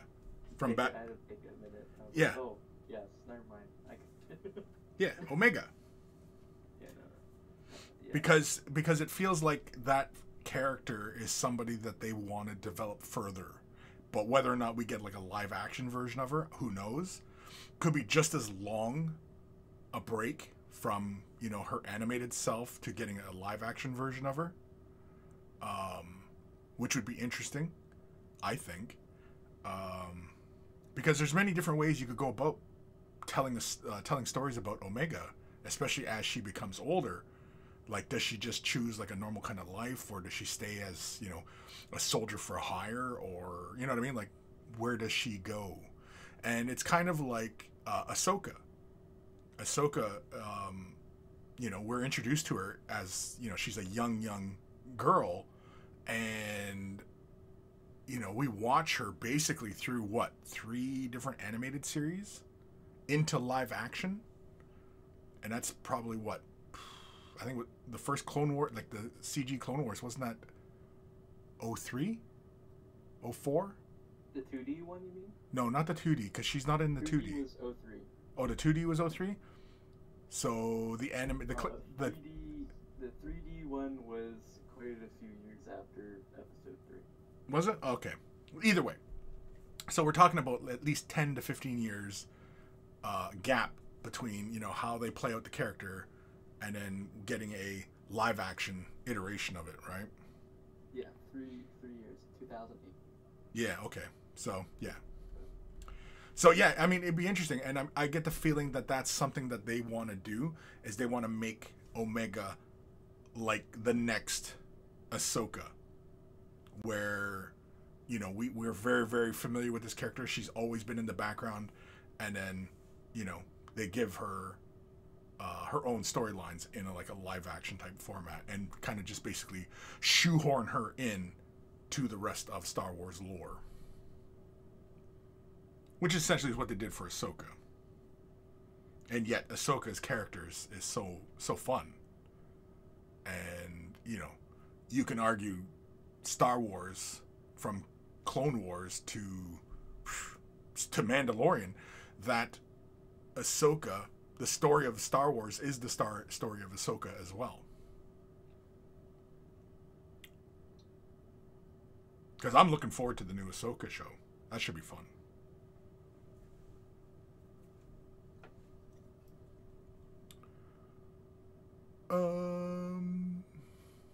I need to hit the washroom. I'll be right back. Entertain everybody, boop.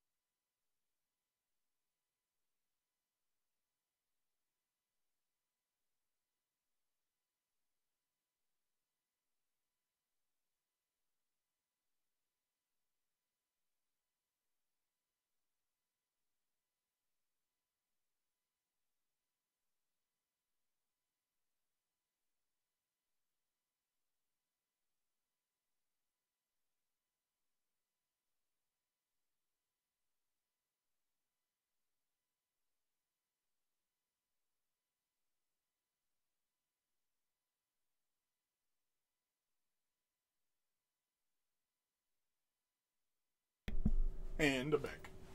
Oh. Man. Yeah, sorry. Had to make pee-pee.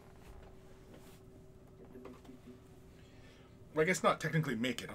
The body's constantly making it, so I had to evacuate. In case you needed a blow-by-blow account of it. Didn't really. Right now I'm buying MTG cards because you're crazy? The new character. Oh. Star Wars character I like is basically a ninja Jedi. And I'm like, they have booster packs that are only available currently pre-orders. That is just the ninjas from the new release. Right. I really liked that character. I'm just like, yes. Sophie, I'd watch episodes 1, 2, then Clone Wars animated, then episode 3, then Solo Rogue One, episode 4, 2, 6, then 7 to 9. Oof, man, that's a lot of watching. There's a remastered saber fight between Vader and Kenobi from episode 4 on the Time 2, and I think on YouTube. Yeah, we were talking about that earlier. I don't know if she said that at the same time or what, but if anyway. I had the patience, I would watch all the Star Wars media in chronological order. Oof. But I don't have the patience. Like chronological as far as story is concerned, or yes, release? Like story is concerned. Oh, jeez. You know, That's a lot of work. like starting with 1, 2, Clone Wars, 3. I think some of the Clone Wars episodes might take place no, because 3 is kind of like really quick. Yeah. So it would just be 1, 2, Clone Wars, 3, Rebels and Bad Batch. Right. Then we get Rogue One if I wanted to. 4, 5, 6. Mandalorian, the Boba. It's a lot of fucking watching, man. That is a lot, because there's like 6 seasons of Clone Wars, and there's a lot of episodes. And Yeah. it's like movies. Like Clone Wars movies. Well, like the last 4 episodes of Clone Wars, that pretty much is a movie. And you can watch that right before watching episode 3. Lines right up, you know.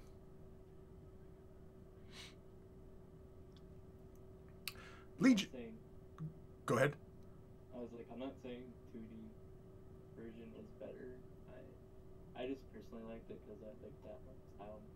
Well, I liked how the 2D led us right into episode 3. Yeah, it dropped you right there. Yeah, I like that, how basically, because it also gives more context to Grievous's chest cold. But I'll be honest, I mean, I know Grievous kills some Jedi in the Clone Wars, but in the Clone Wars, he did not feel intimidating. Well, what's intimidating? He didn't feel like the big bad boogie that he's like played out there. Well, because that's Palpatine's job. I mean, how do you get more badass than what Palpatine's doing? He's taking over an entire republic. No, I get that, but you know, everybody's like, "Oh, General Grievous, we gotta stop him," all this stuff. Like he's like, I get it though, because Clone Wars is targeted towards kids. But I don't know, it just felt kind of goofy. Yeah, well, I mean, a lot of the characters feel goofy. I mean, goofiness is part of the. I get it, because Clone Wars was definitely targeted. Yeah, it was more aimed towards kids.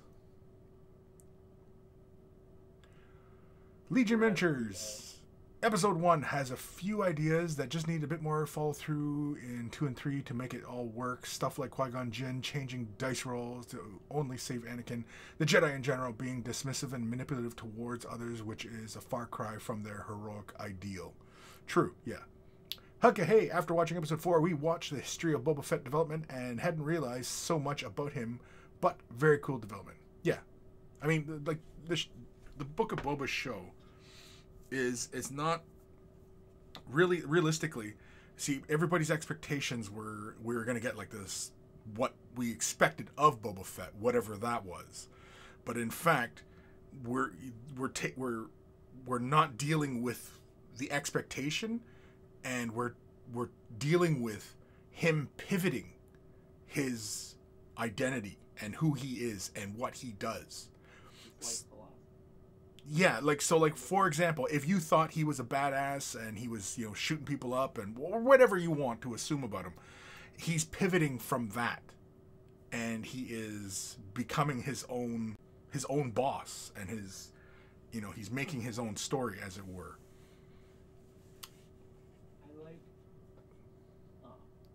I like taking it this way, is that Boba Fett had all the way up to when he fell in Sarlacc pit, be the badass gunslinger, and because he was in the Sarlacc pit for a good amount of time. Yeah, he wasn't down there for a day. Yeah, I'm kind of curious to know, like, how long was he down there, or how long after getting out was he with the Sand People? I would assume he's with the Sand People for quite a while. He's in the Sand People for quite a while, but he's also in the Sarlacc pit for, and I quote him, people who don't want to, like, hear this, I don't know, mute the stream for like a minute. He does say in the show, it was this last episode, that he was in the Sarlacc pit for a few years. Was he? Yeah. Yeah, he says that he was in the pit for a few years. It's a long time. Yeah.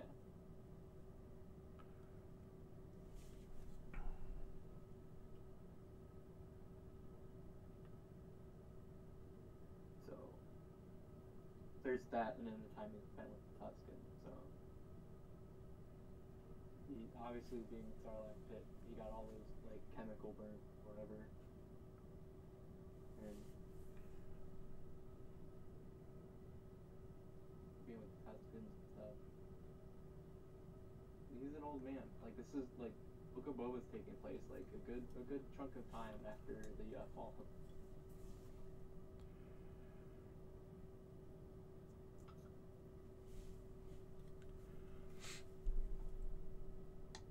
Well, the Mandalorian is even taking place quite a few years after the fall of the Empire. Yeah. Because it wasn't like the Death Star blew up and all the Imperial loyalists went into hiding. Like, you know, garrisons still would have been holding out. You know, there would have still been, I would imagine, a large, like, Imperial presence on, like, the core worlds and stuff. Well, even imagine what Coruscant would be like during the transition. You would assume it's a civil war at that point. Just on that planet. They were in the middle of civil, but, like, the Empire did not, like, immediately dissolve, like, as soon as the Death Star blew up. So, like, it was a significant period of time before, you know, the New Republic was able to wrestle most of the areas from the Empire. Not, like, you know, overnight. Because even in The Mandalorian, you know, the one character, the MMA fighter played, he was a New Republic shock trooper. Implying that, you know, they were still fighting the Empire. Right. At the time after the Death Star blew up.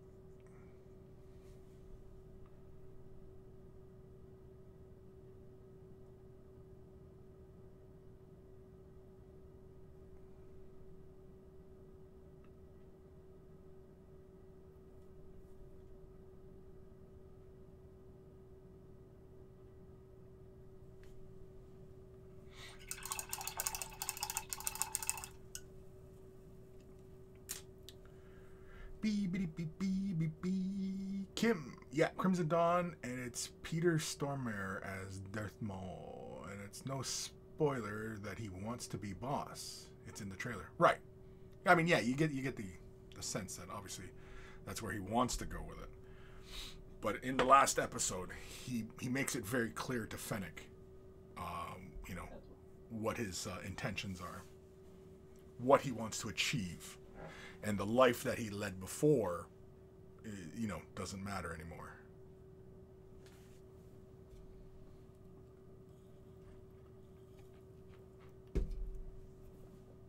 So, even though some people will criticize that that idea that the Boba Fett show was going to be about Boba Fett being a badass, whatever that is.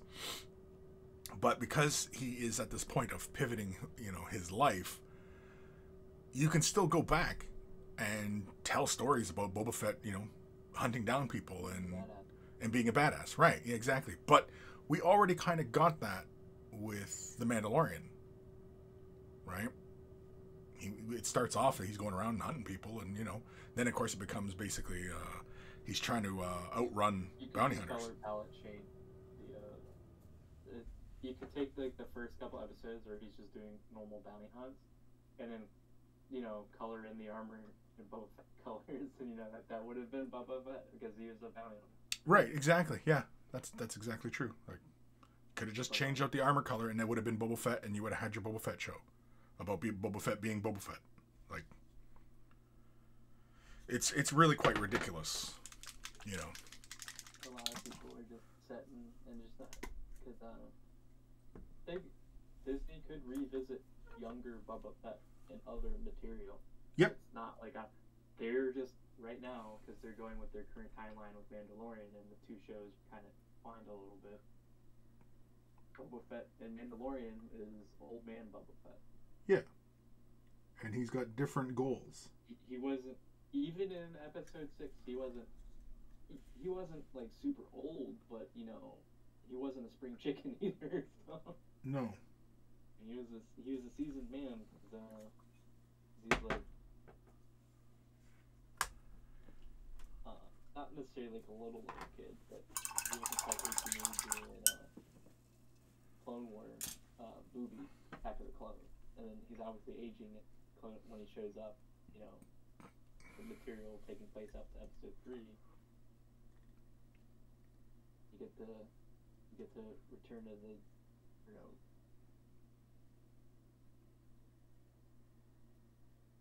Revenge of the Sith is 3. Return of the Jedi is episode. So we get to episode 6. Boba Fett might be in his like 30s, like mid-late 30s. By the time you hit Return of the Jedi, Boba Fett should be almost in his 40s. Yeah, like late 30s, early 40s somewhere. Yeah. He gets thrown in the Sarlacc pit.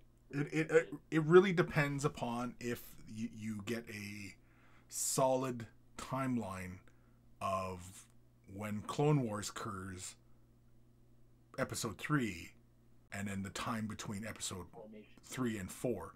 I mean, we can guess from episode 2 to episode 3, it's about anywhere from 5 to 10 years. It's quite a bit of time goes by. And then by the time you get to episode 4, well, it's at least 19 years. Yeah. Right? So quite a bit of time. And in episode 2, Boba Fett is like, what, an 8-9-year-old? Yeah, he's like 9, maybe tops like 10. Yeah. So he's already that old by that point. And by the time episode 3 rolls around, well, he should still only be just a teenager. And then by the time episode 4 rolls around, yeah, he should be at least 20 years older, which would put him anywhere from 35 to 40. Depending on how time flows. So by the time Book of Boba is rolling around, that's another, at least from episode 4 to episode 6, you're looking at least, 10 years of fighting going on from episode 4 to episode 6? That's 10 years? I didn't think it was that long. It's got to be long. It can't be one after the other. It can't be over the course of a weekend. One after the other, but I didn't think 10 years, because that's a long time for Jabba to be looking for Han Solo. Well, it's a big galaxy. True. I mean, a person could hide on Coruscant and never be found. Technically, because of how many levels deep it goes. By the sounds of it, it goes damn near to the planet core of people. So, you know, I mean, like, again, nothing's really hashed out. And then, of course, Mandalorian is roughly taking place like 5 years after episode 6. So the duration of Boba Fett from episode 4 to the Mandalorian, it's got to be anywhere from 5 to, well, no, it's got to be more than 5 because 5 years from 6 to 10 at Mandalorian. So you're got to be at least 10 years from episode 4 to the Mandalorian, at least. Maybe more. Which would put Boba Fett as a really old dude. He'd be in his 60s, damn near.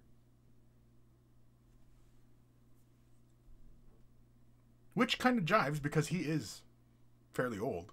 And even the actress that plays Fennec, she's damn near 60. Like in real life. Mm-hmm. And she don't look it. That woman takes care of herself.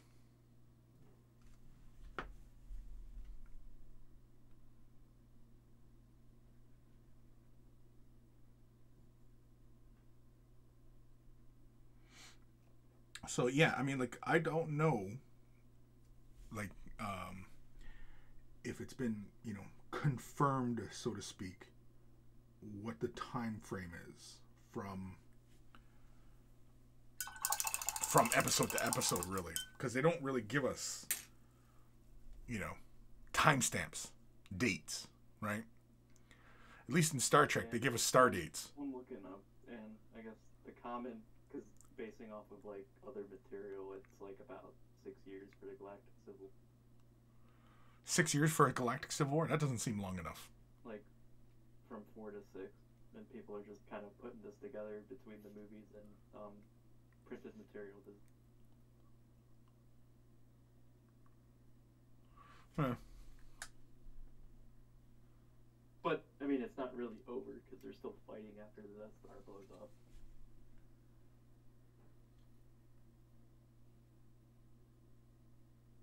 What is that detail? Does anybody know? What is that detail, that little bendy thing in behind his backpack? Or her backpack? What is that detail? Looks like a damn giant paperclip. It probably is a paperclip that the sculptor just used. Holy fuck. Matt, I had no idea you were in here. Holy shit. Scared the shit out of me. I joined in and I'm like, oh, they're talking about fucking Boba Fett, or the book of Boba Fett, which I'm still calling it. I'm probably going to be wrong, but I'm hoping. You're wrong. Yeah, you're wrong. I know what you're about to say, and you're someone wrong. betrays him. Someone betrays him. And he kills him. They throw him into the Sarlacc pit. Okay, that's what I'm hoping. Okay, well, you're not watching the show, are you? Because I don't think that's going to happen. I'm willing to be wrong. I just would find that very funny. Using the comic would look funny. There's like a 99% chance you're wrong. You know what? I'm still willing to take those odds. So you're saying there's a chance. Well, I guess to be fair, he is half wrong. Well, I mean, judging by the last episode, I mean... I'm half wrong, but I don't want to spoil anything for anybody, so I'm not going to say why I think he's half wrong. But... I think he's mostly wrong. But... Okay, or mostly wrong. But I could be mostly wrong. There's some nuances. See, the problem is right now I'm too cheap to pay for Disney Plus.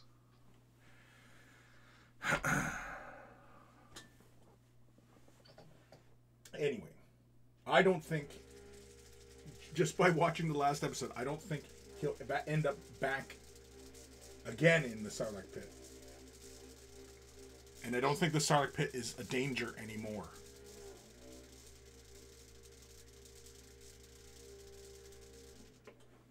Now, if you watch the episode, you know why I say that. So, basically, Matt, the lesson here is, don't make assumptions about shit that you have not witnessed.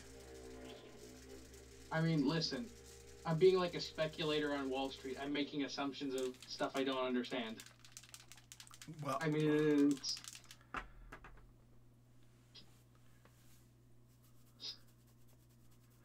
Yeah, Kim, exactly. It'll be like the news. I'll speculate on things that I just don't understand. It'll be great. Not really. Because all it does is negatively impact you. Eh. Hucka hey, yep, but expecting more bad arse to come, because you can't trust anyone, and to lead, he will need to show a bit more of his bounty hunter power. I don't know if it's bounty hunter power, but it's definitely he's definitely got to bust some heads.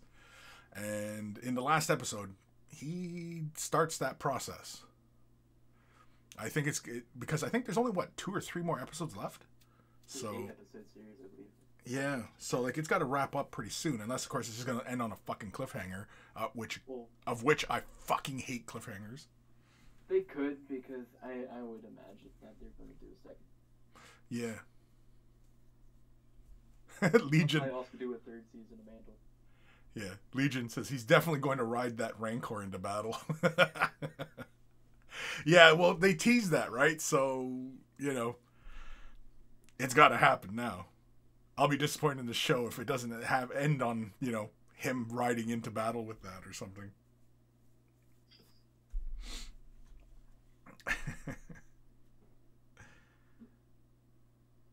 I like too how in that episode where he gets his Rancor, spoiler, I like how they explain the relationship between the Rancor and their owners and even the handlers, because then it makes it more tragic in episode 6 when Luke kills the fucking Rancor. Yeah, and the dude's just blubbering, and it's hilarious when you watch it, but then because they add this little layer of context, it makes it a little bit more sad. And you actually feel bad for that handler now, because he's like, oh, my little baby's dead, and it's like, and then it kind of makes Luke the asshole, because yeah, Luke fucking straight up killed that monster. Yes, he killed the fucking monster trying to fucking kill him. Well, and here's the other hilarious part. Like, if you've watched Bad Batch, you know what that Rancor's name is. Right? So that Rancor had a name, had a personality, had a journey, had that handler who loved him. Or Dengar. And then... Dengar is the same actor. Right, and then, the Rancor gets killed by some fucking kid in a black outfit. Some emo kid.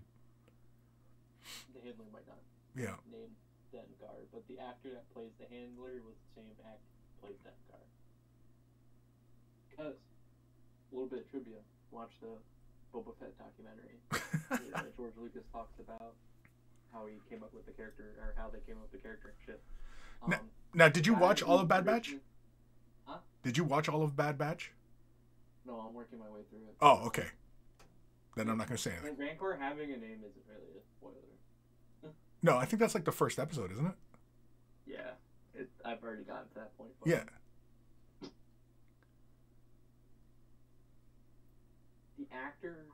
A lot of the actors who played characters who you never saw their face played other characters. So Makes sense. The actor who played Boba Fett originally played the Imperial officer who is holding Princess Leia hostage when Luke shows up to Cloud City.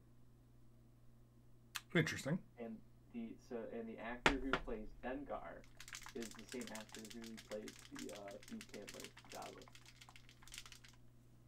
They reused a lot of the side, background character actors.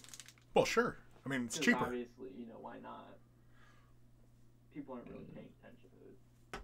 Well, and the other thing is that it's only a recent thing of using a bigger named actor to take a little small role in a film like that. It's not like, episode 7 where they got Daniel Craig to play as a stormtrooper.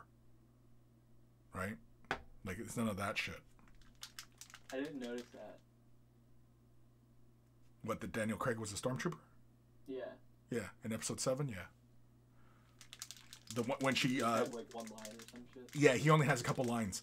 It's the scene where Rey is escaping and she uses the Jedi mind trick on a stormtrooper. Oh, okay. Yeah, that's Daniel Craig as the stormtrooper. And then I would have never known. Well, and it's in Mandalorian. It's what Andy Serkis or whatever the hell his name is. He's the biker troop. Yeah, because they got flack for punching. Like people were like threatening them on like Twitter. Yeah, because Like, fucking punching Grogu. because it's toxic fan base. Like that kind of bullshit doesn't surprise me because fucking so many toxic fucking nerds out there.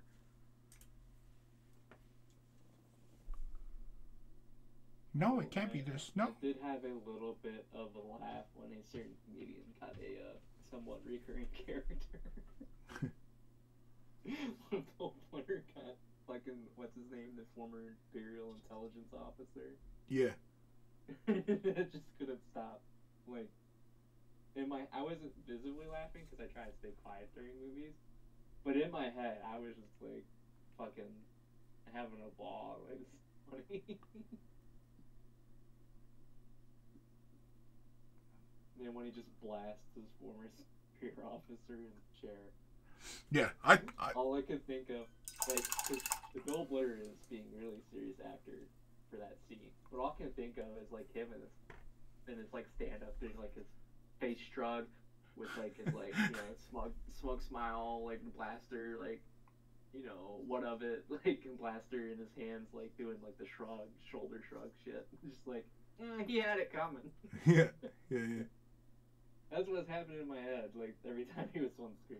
Like all I can think of is him as a comedian.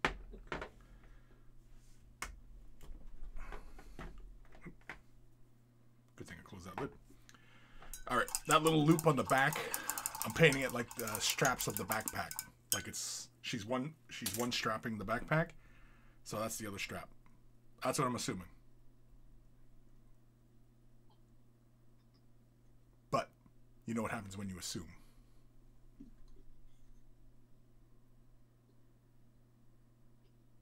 Right, Matt? Hey, there's more than one Sarlacc in the galaxy. That's all I'm saying. Okay. I'm not giving up yet. Yeah. All right. We are more than willing to be wrong, but I'm like, listen, also, Who's we? all I'm saying, actually, me and the other three people I turned on to this idea because we all think it would be fucking hilarious. But you haven't even watched the show. Yes, but I read the comics, and It's nothing like the comics. every time Boba Fett fell into the Sarlacc pit was funnier each time. Why is he Boba Because Fett? Hey, he's Boba. He's not Boba. He's Baba. It's a Midwestern thing. He's Baba. No, I think it's a literacy problem. I mean, most Midwesterners. Well, I mean, to be You fair, mean or I mean?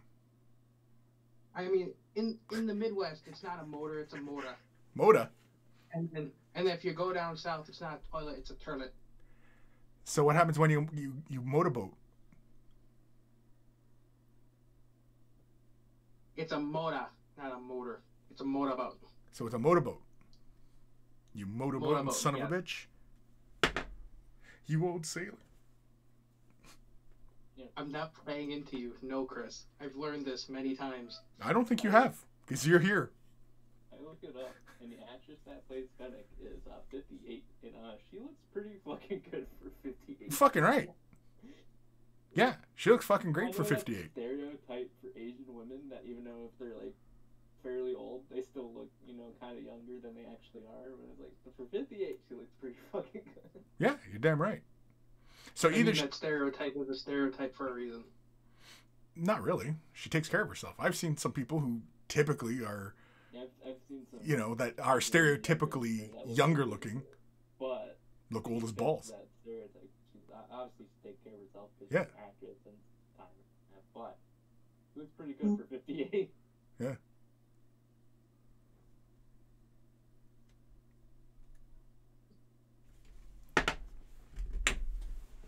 also didn't notice this until this last episode of Book of Boba is that Fennec in all of the episodes she's in Mandalorian and Book of Boba so far, she has like these red hair tie things like scattered about in her hair. And I wonder if that's just like a hair design or if that like interfaces with her helmet somehow. Don't know. Yeah, she's an interesting character, and I think she is a good sidekick for Boba Fett, because at this moment of transitioning jobs and, you know, lifestyle for Boba, she kind of already is kind of like that, because like in Bad Batch, she's not a bad guy. Even though she does kill a shit ton of people, she's not really a bad guy, because she is kind of, spoiler, she's watching out for Omega. Which is kind of interesting. Which is why I'm curious to see what they do with Omega, the character of Omega.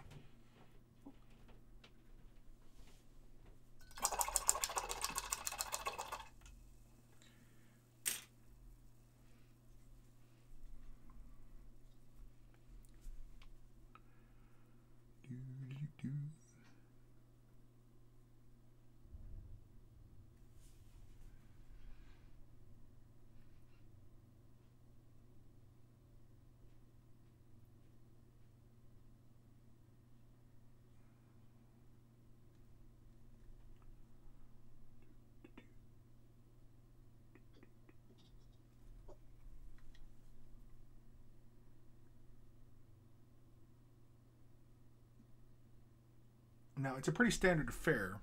Whenever painting a button on a detonator, it's red, right? Yeah. I mean, it could be orange if you wanted. It could break the mold, maybe yellow. It could, but typically it's red because danger, I guess. Ooh. Stranger danger? Also, because, you know, if it's a button you don't want to press, you obviously want to make it stand out, and red stands out pretty good. True. Especially when... color, just like any other button, somebody might just fucking press it.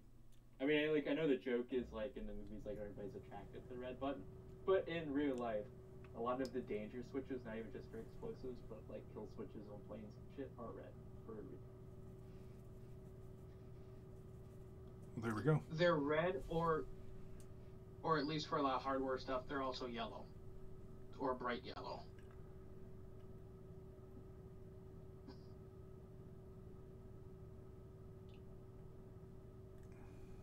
You know what? I think you should just paint all your Eldar now with like high visibility safety jackets. Make a maximum amount of safe. Make sure they stand out. Everyone sees them. That's a possibility.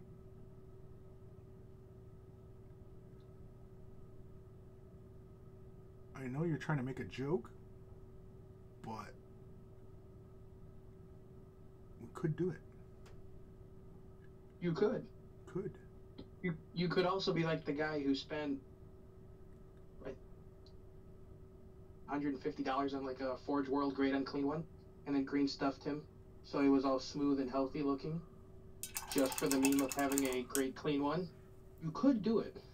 Could but do why it. Would you? In the realm of possibilities. Well, you could do it because you're making a Slanesh demon. Because there are other aspects of Slanesh aside from Booby. True. There is peeners. There are gluttonous Slanesh. Oh, right, yeah, and One of gluttony. the new characters for Slanesh in AOS is literally a demon that likes to eat a lot. He's so fucking fat they gotta carry him around like a gondola. That's some heresy I think I can get behind. What? That it's something Slanesh without boobies on it? Yeah. I mean, there could also be peeners as well. Okay, booby or pee-pee. Nice.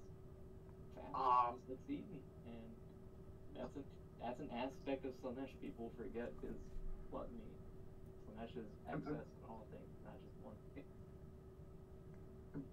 I'm trying to find the meme. There was a meme of where it was. On one side, it shows like a typical Chaos Demon Prince, and on the other side, it's just a dildo with googly eyes and like Mr. Potato Head arms. It says, "What you think is gonna happen when you pledge your soul to Slanesh? What really happens?" What really happens? Oh no, what really happens is you probably get turned into one of the fucking, like, human instruments the fucking demonettes play with. Probably. Like that dude has like, his tendons ripped out of his back and turned into a harp. Matt checks out on that. What happened? I mean, it could be worse. You could become like an accordion instead of a harp. At least you became like an elegant instrument.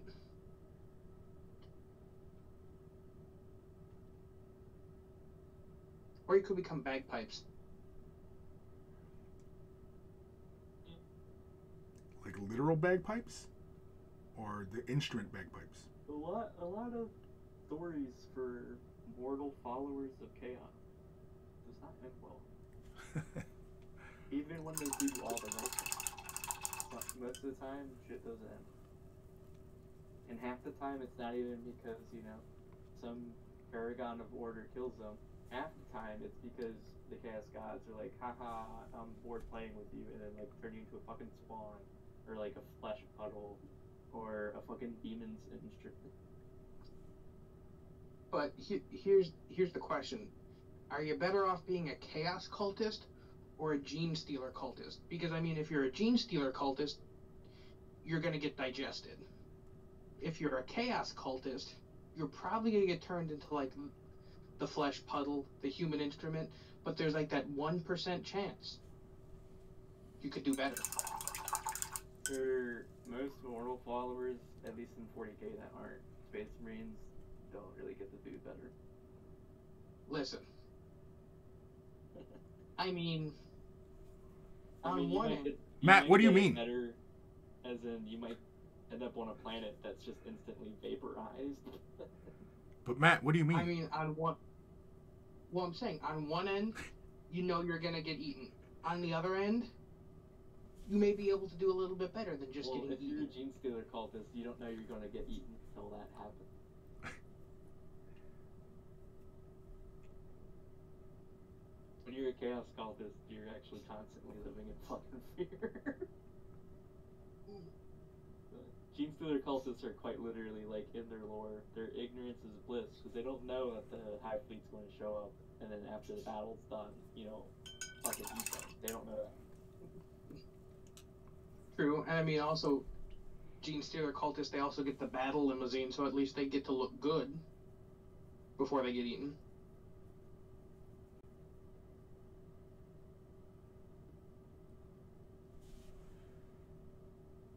Basically, it sounds like you're trying to sell us on being gene stealer cultists. I'm not saying I'm a hard sell. I'm just saying that's what it sounds like. Actually, if I were trying to sell you something, I'd try and make you a malice cultist, because that's my chosen chaos god, which kind of exists and kind of doesn't.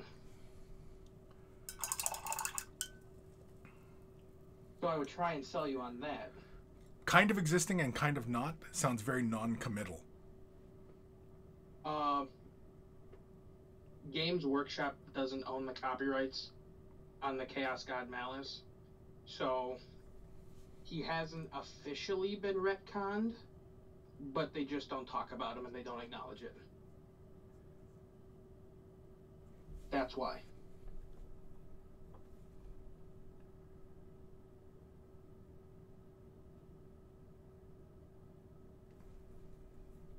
I mean, occasionally the Sons of Malice, his Chaos Space Marines occasionally show up, but they're not. They don't reference him anymore. So he's in this weird legal limbo of where he kind of exists in the 40k universe and kind of doesn't.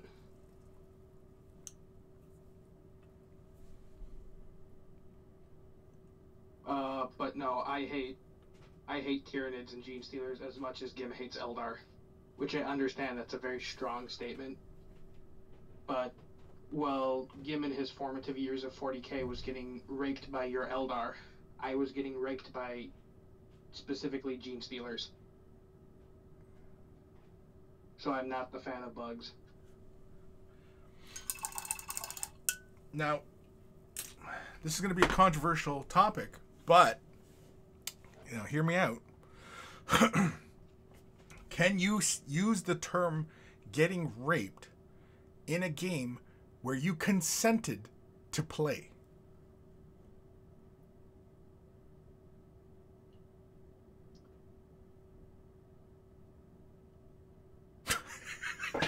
I'm like, where it's like your first game of 40K, and your buddy pulls out like his tournament-winning list, and just kind of like.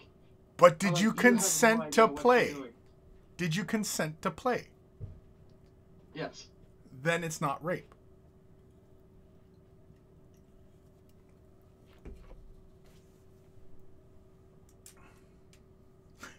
I'm like,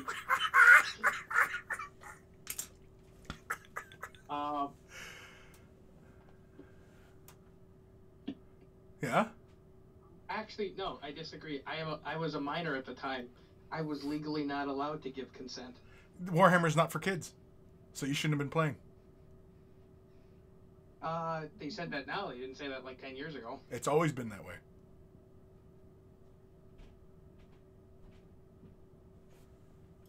Well, you know what then? I broke the rules. Now it sounds like I'm doing victim blaming. Matt, you shouldn't have The worn words of Chris those tight Taylor pants. do not represent the views of words. I know I should have that little disclaimer at the bottom of the screen. Oh. Oh. I was sitting on the stairs when I came in. Oh. That's why I thought I'd bring it down.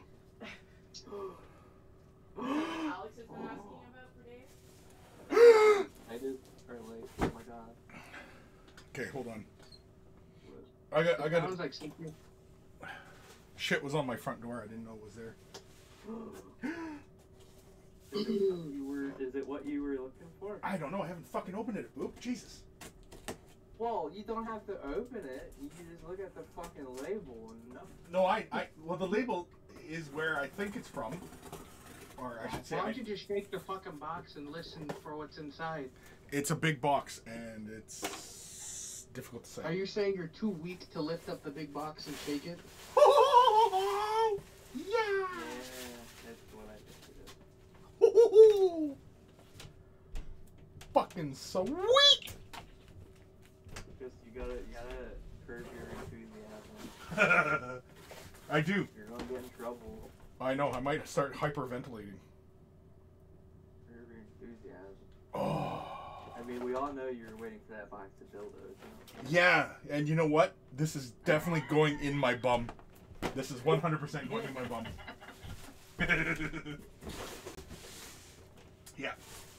All right.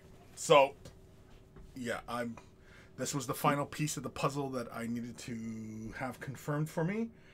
So yes, next week I will not be live streaming, other than maybe Way the Brush. I most likely will do Way the Brush, but as far as these getting projects done, no.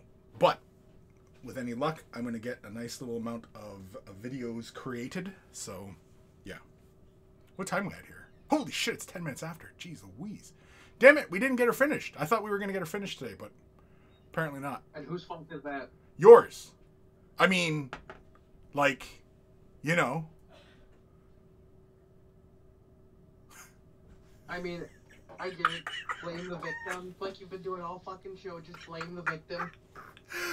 Well, Matt, what were you doing there? What were you even doing there? You weren't supposed to be doing. You weren't even supposed to be playing. You can't consent. That's awful. I know. I walked over to my neighbor's house, and he's like, "Do you want to try Warhammer?" I'm like, "Okay." That's awful, dude. That's awful.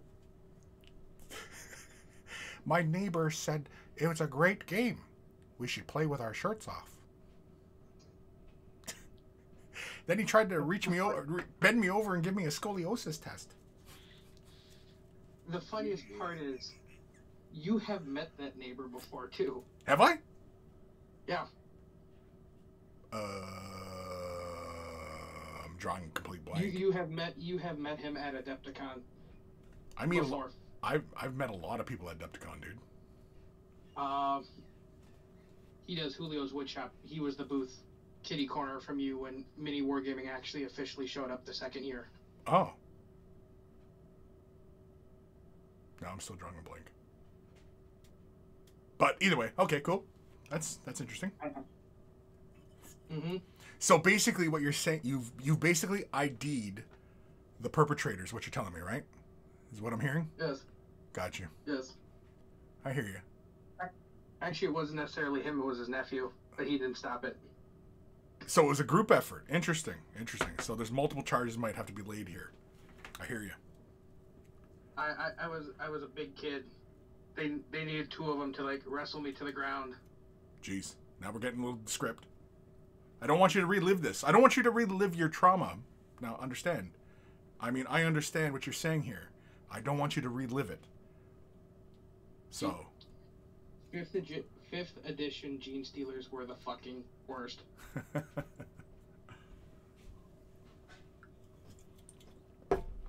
Yes, Gene Stealers in the Melee edition of Warhammer. What could go wrong? All right. Well, I think that's enough time for shitty jokes and awful comparisons.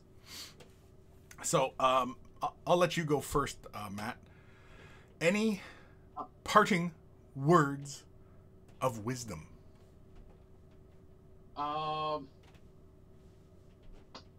mean, I'm sorry, someone else in the house just came in me with a fly swatter. all right. Come on, spit it out. Because I can, I'm gonna steal Chris's line again. There we go. Fuck him. Take care of your brushes. They'll take care of you. Peace in the Middle East. Peace in Eastern Europe. Enjoy the rest of the year. Go outside, touch the grass, spend time with the family, do the things. All right, Matt, this isn't the fucking Oscars. You're right, this is Way of the Brush. Have you gone senile, Chris? Do you know where you are? All right, Boop, what do you got? Don't be mad. Don't be mad. That's good advice. Yeah, just let it slide. Kim says, no play for Mr. Gray, so paint your fucking models. And I agree. Kim. I do like how someone came up with that new one. I have a question. What if I have the really old minis where they cast them in purple? Can I play with them because they're not gray? Yeah, well, there we go, right? And Legion, Yeah. Winky, Legion, Winky. Alrighty, folks. I mean, Okay, sorry, Matt, you're gonna keep talking. Okay, I'm trying to end the fucking show here, and you're still talking. Okay, what? I was gonna say, I don't know if he can show his Winky on Twitch. That may be against TOS. It might be. We're not gonna find out though. Unless you, we can do a private stream, just you and I, and then if you really want to, compare Winkies, we can. For research purposes, Matt. Just for research purposes. It's not gay. It's just research. Matt. Whatever you say, LBJ. Whatever you say. All right, let's get the hell out of here.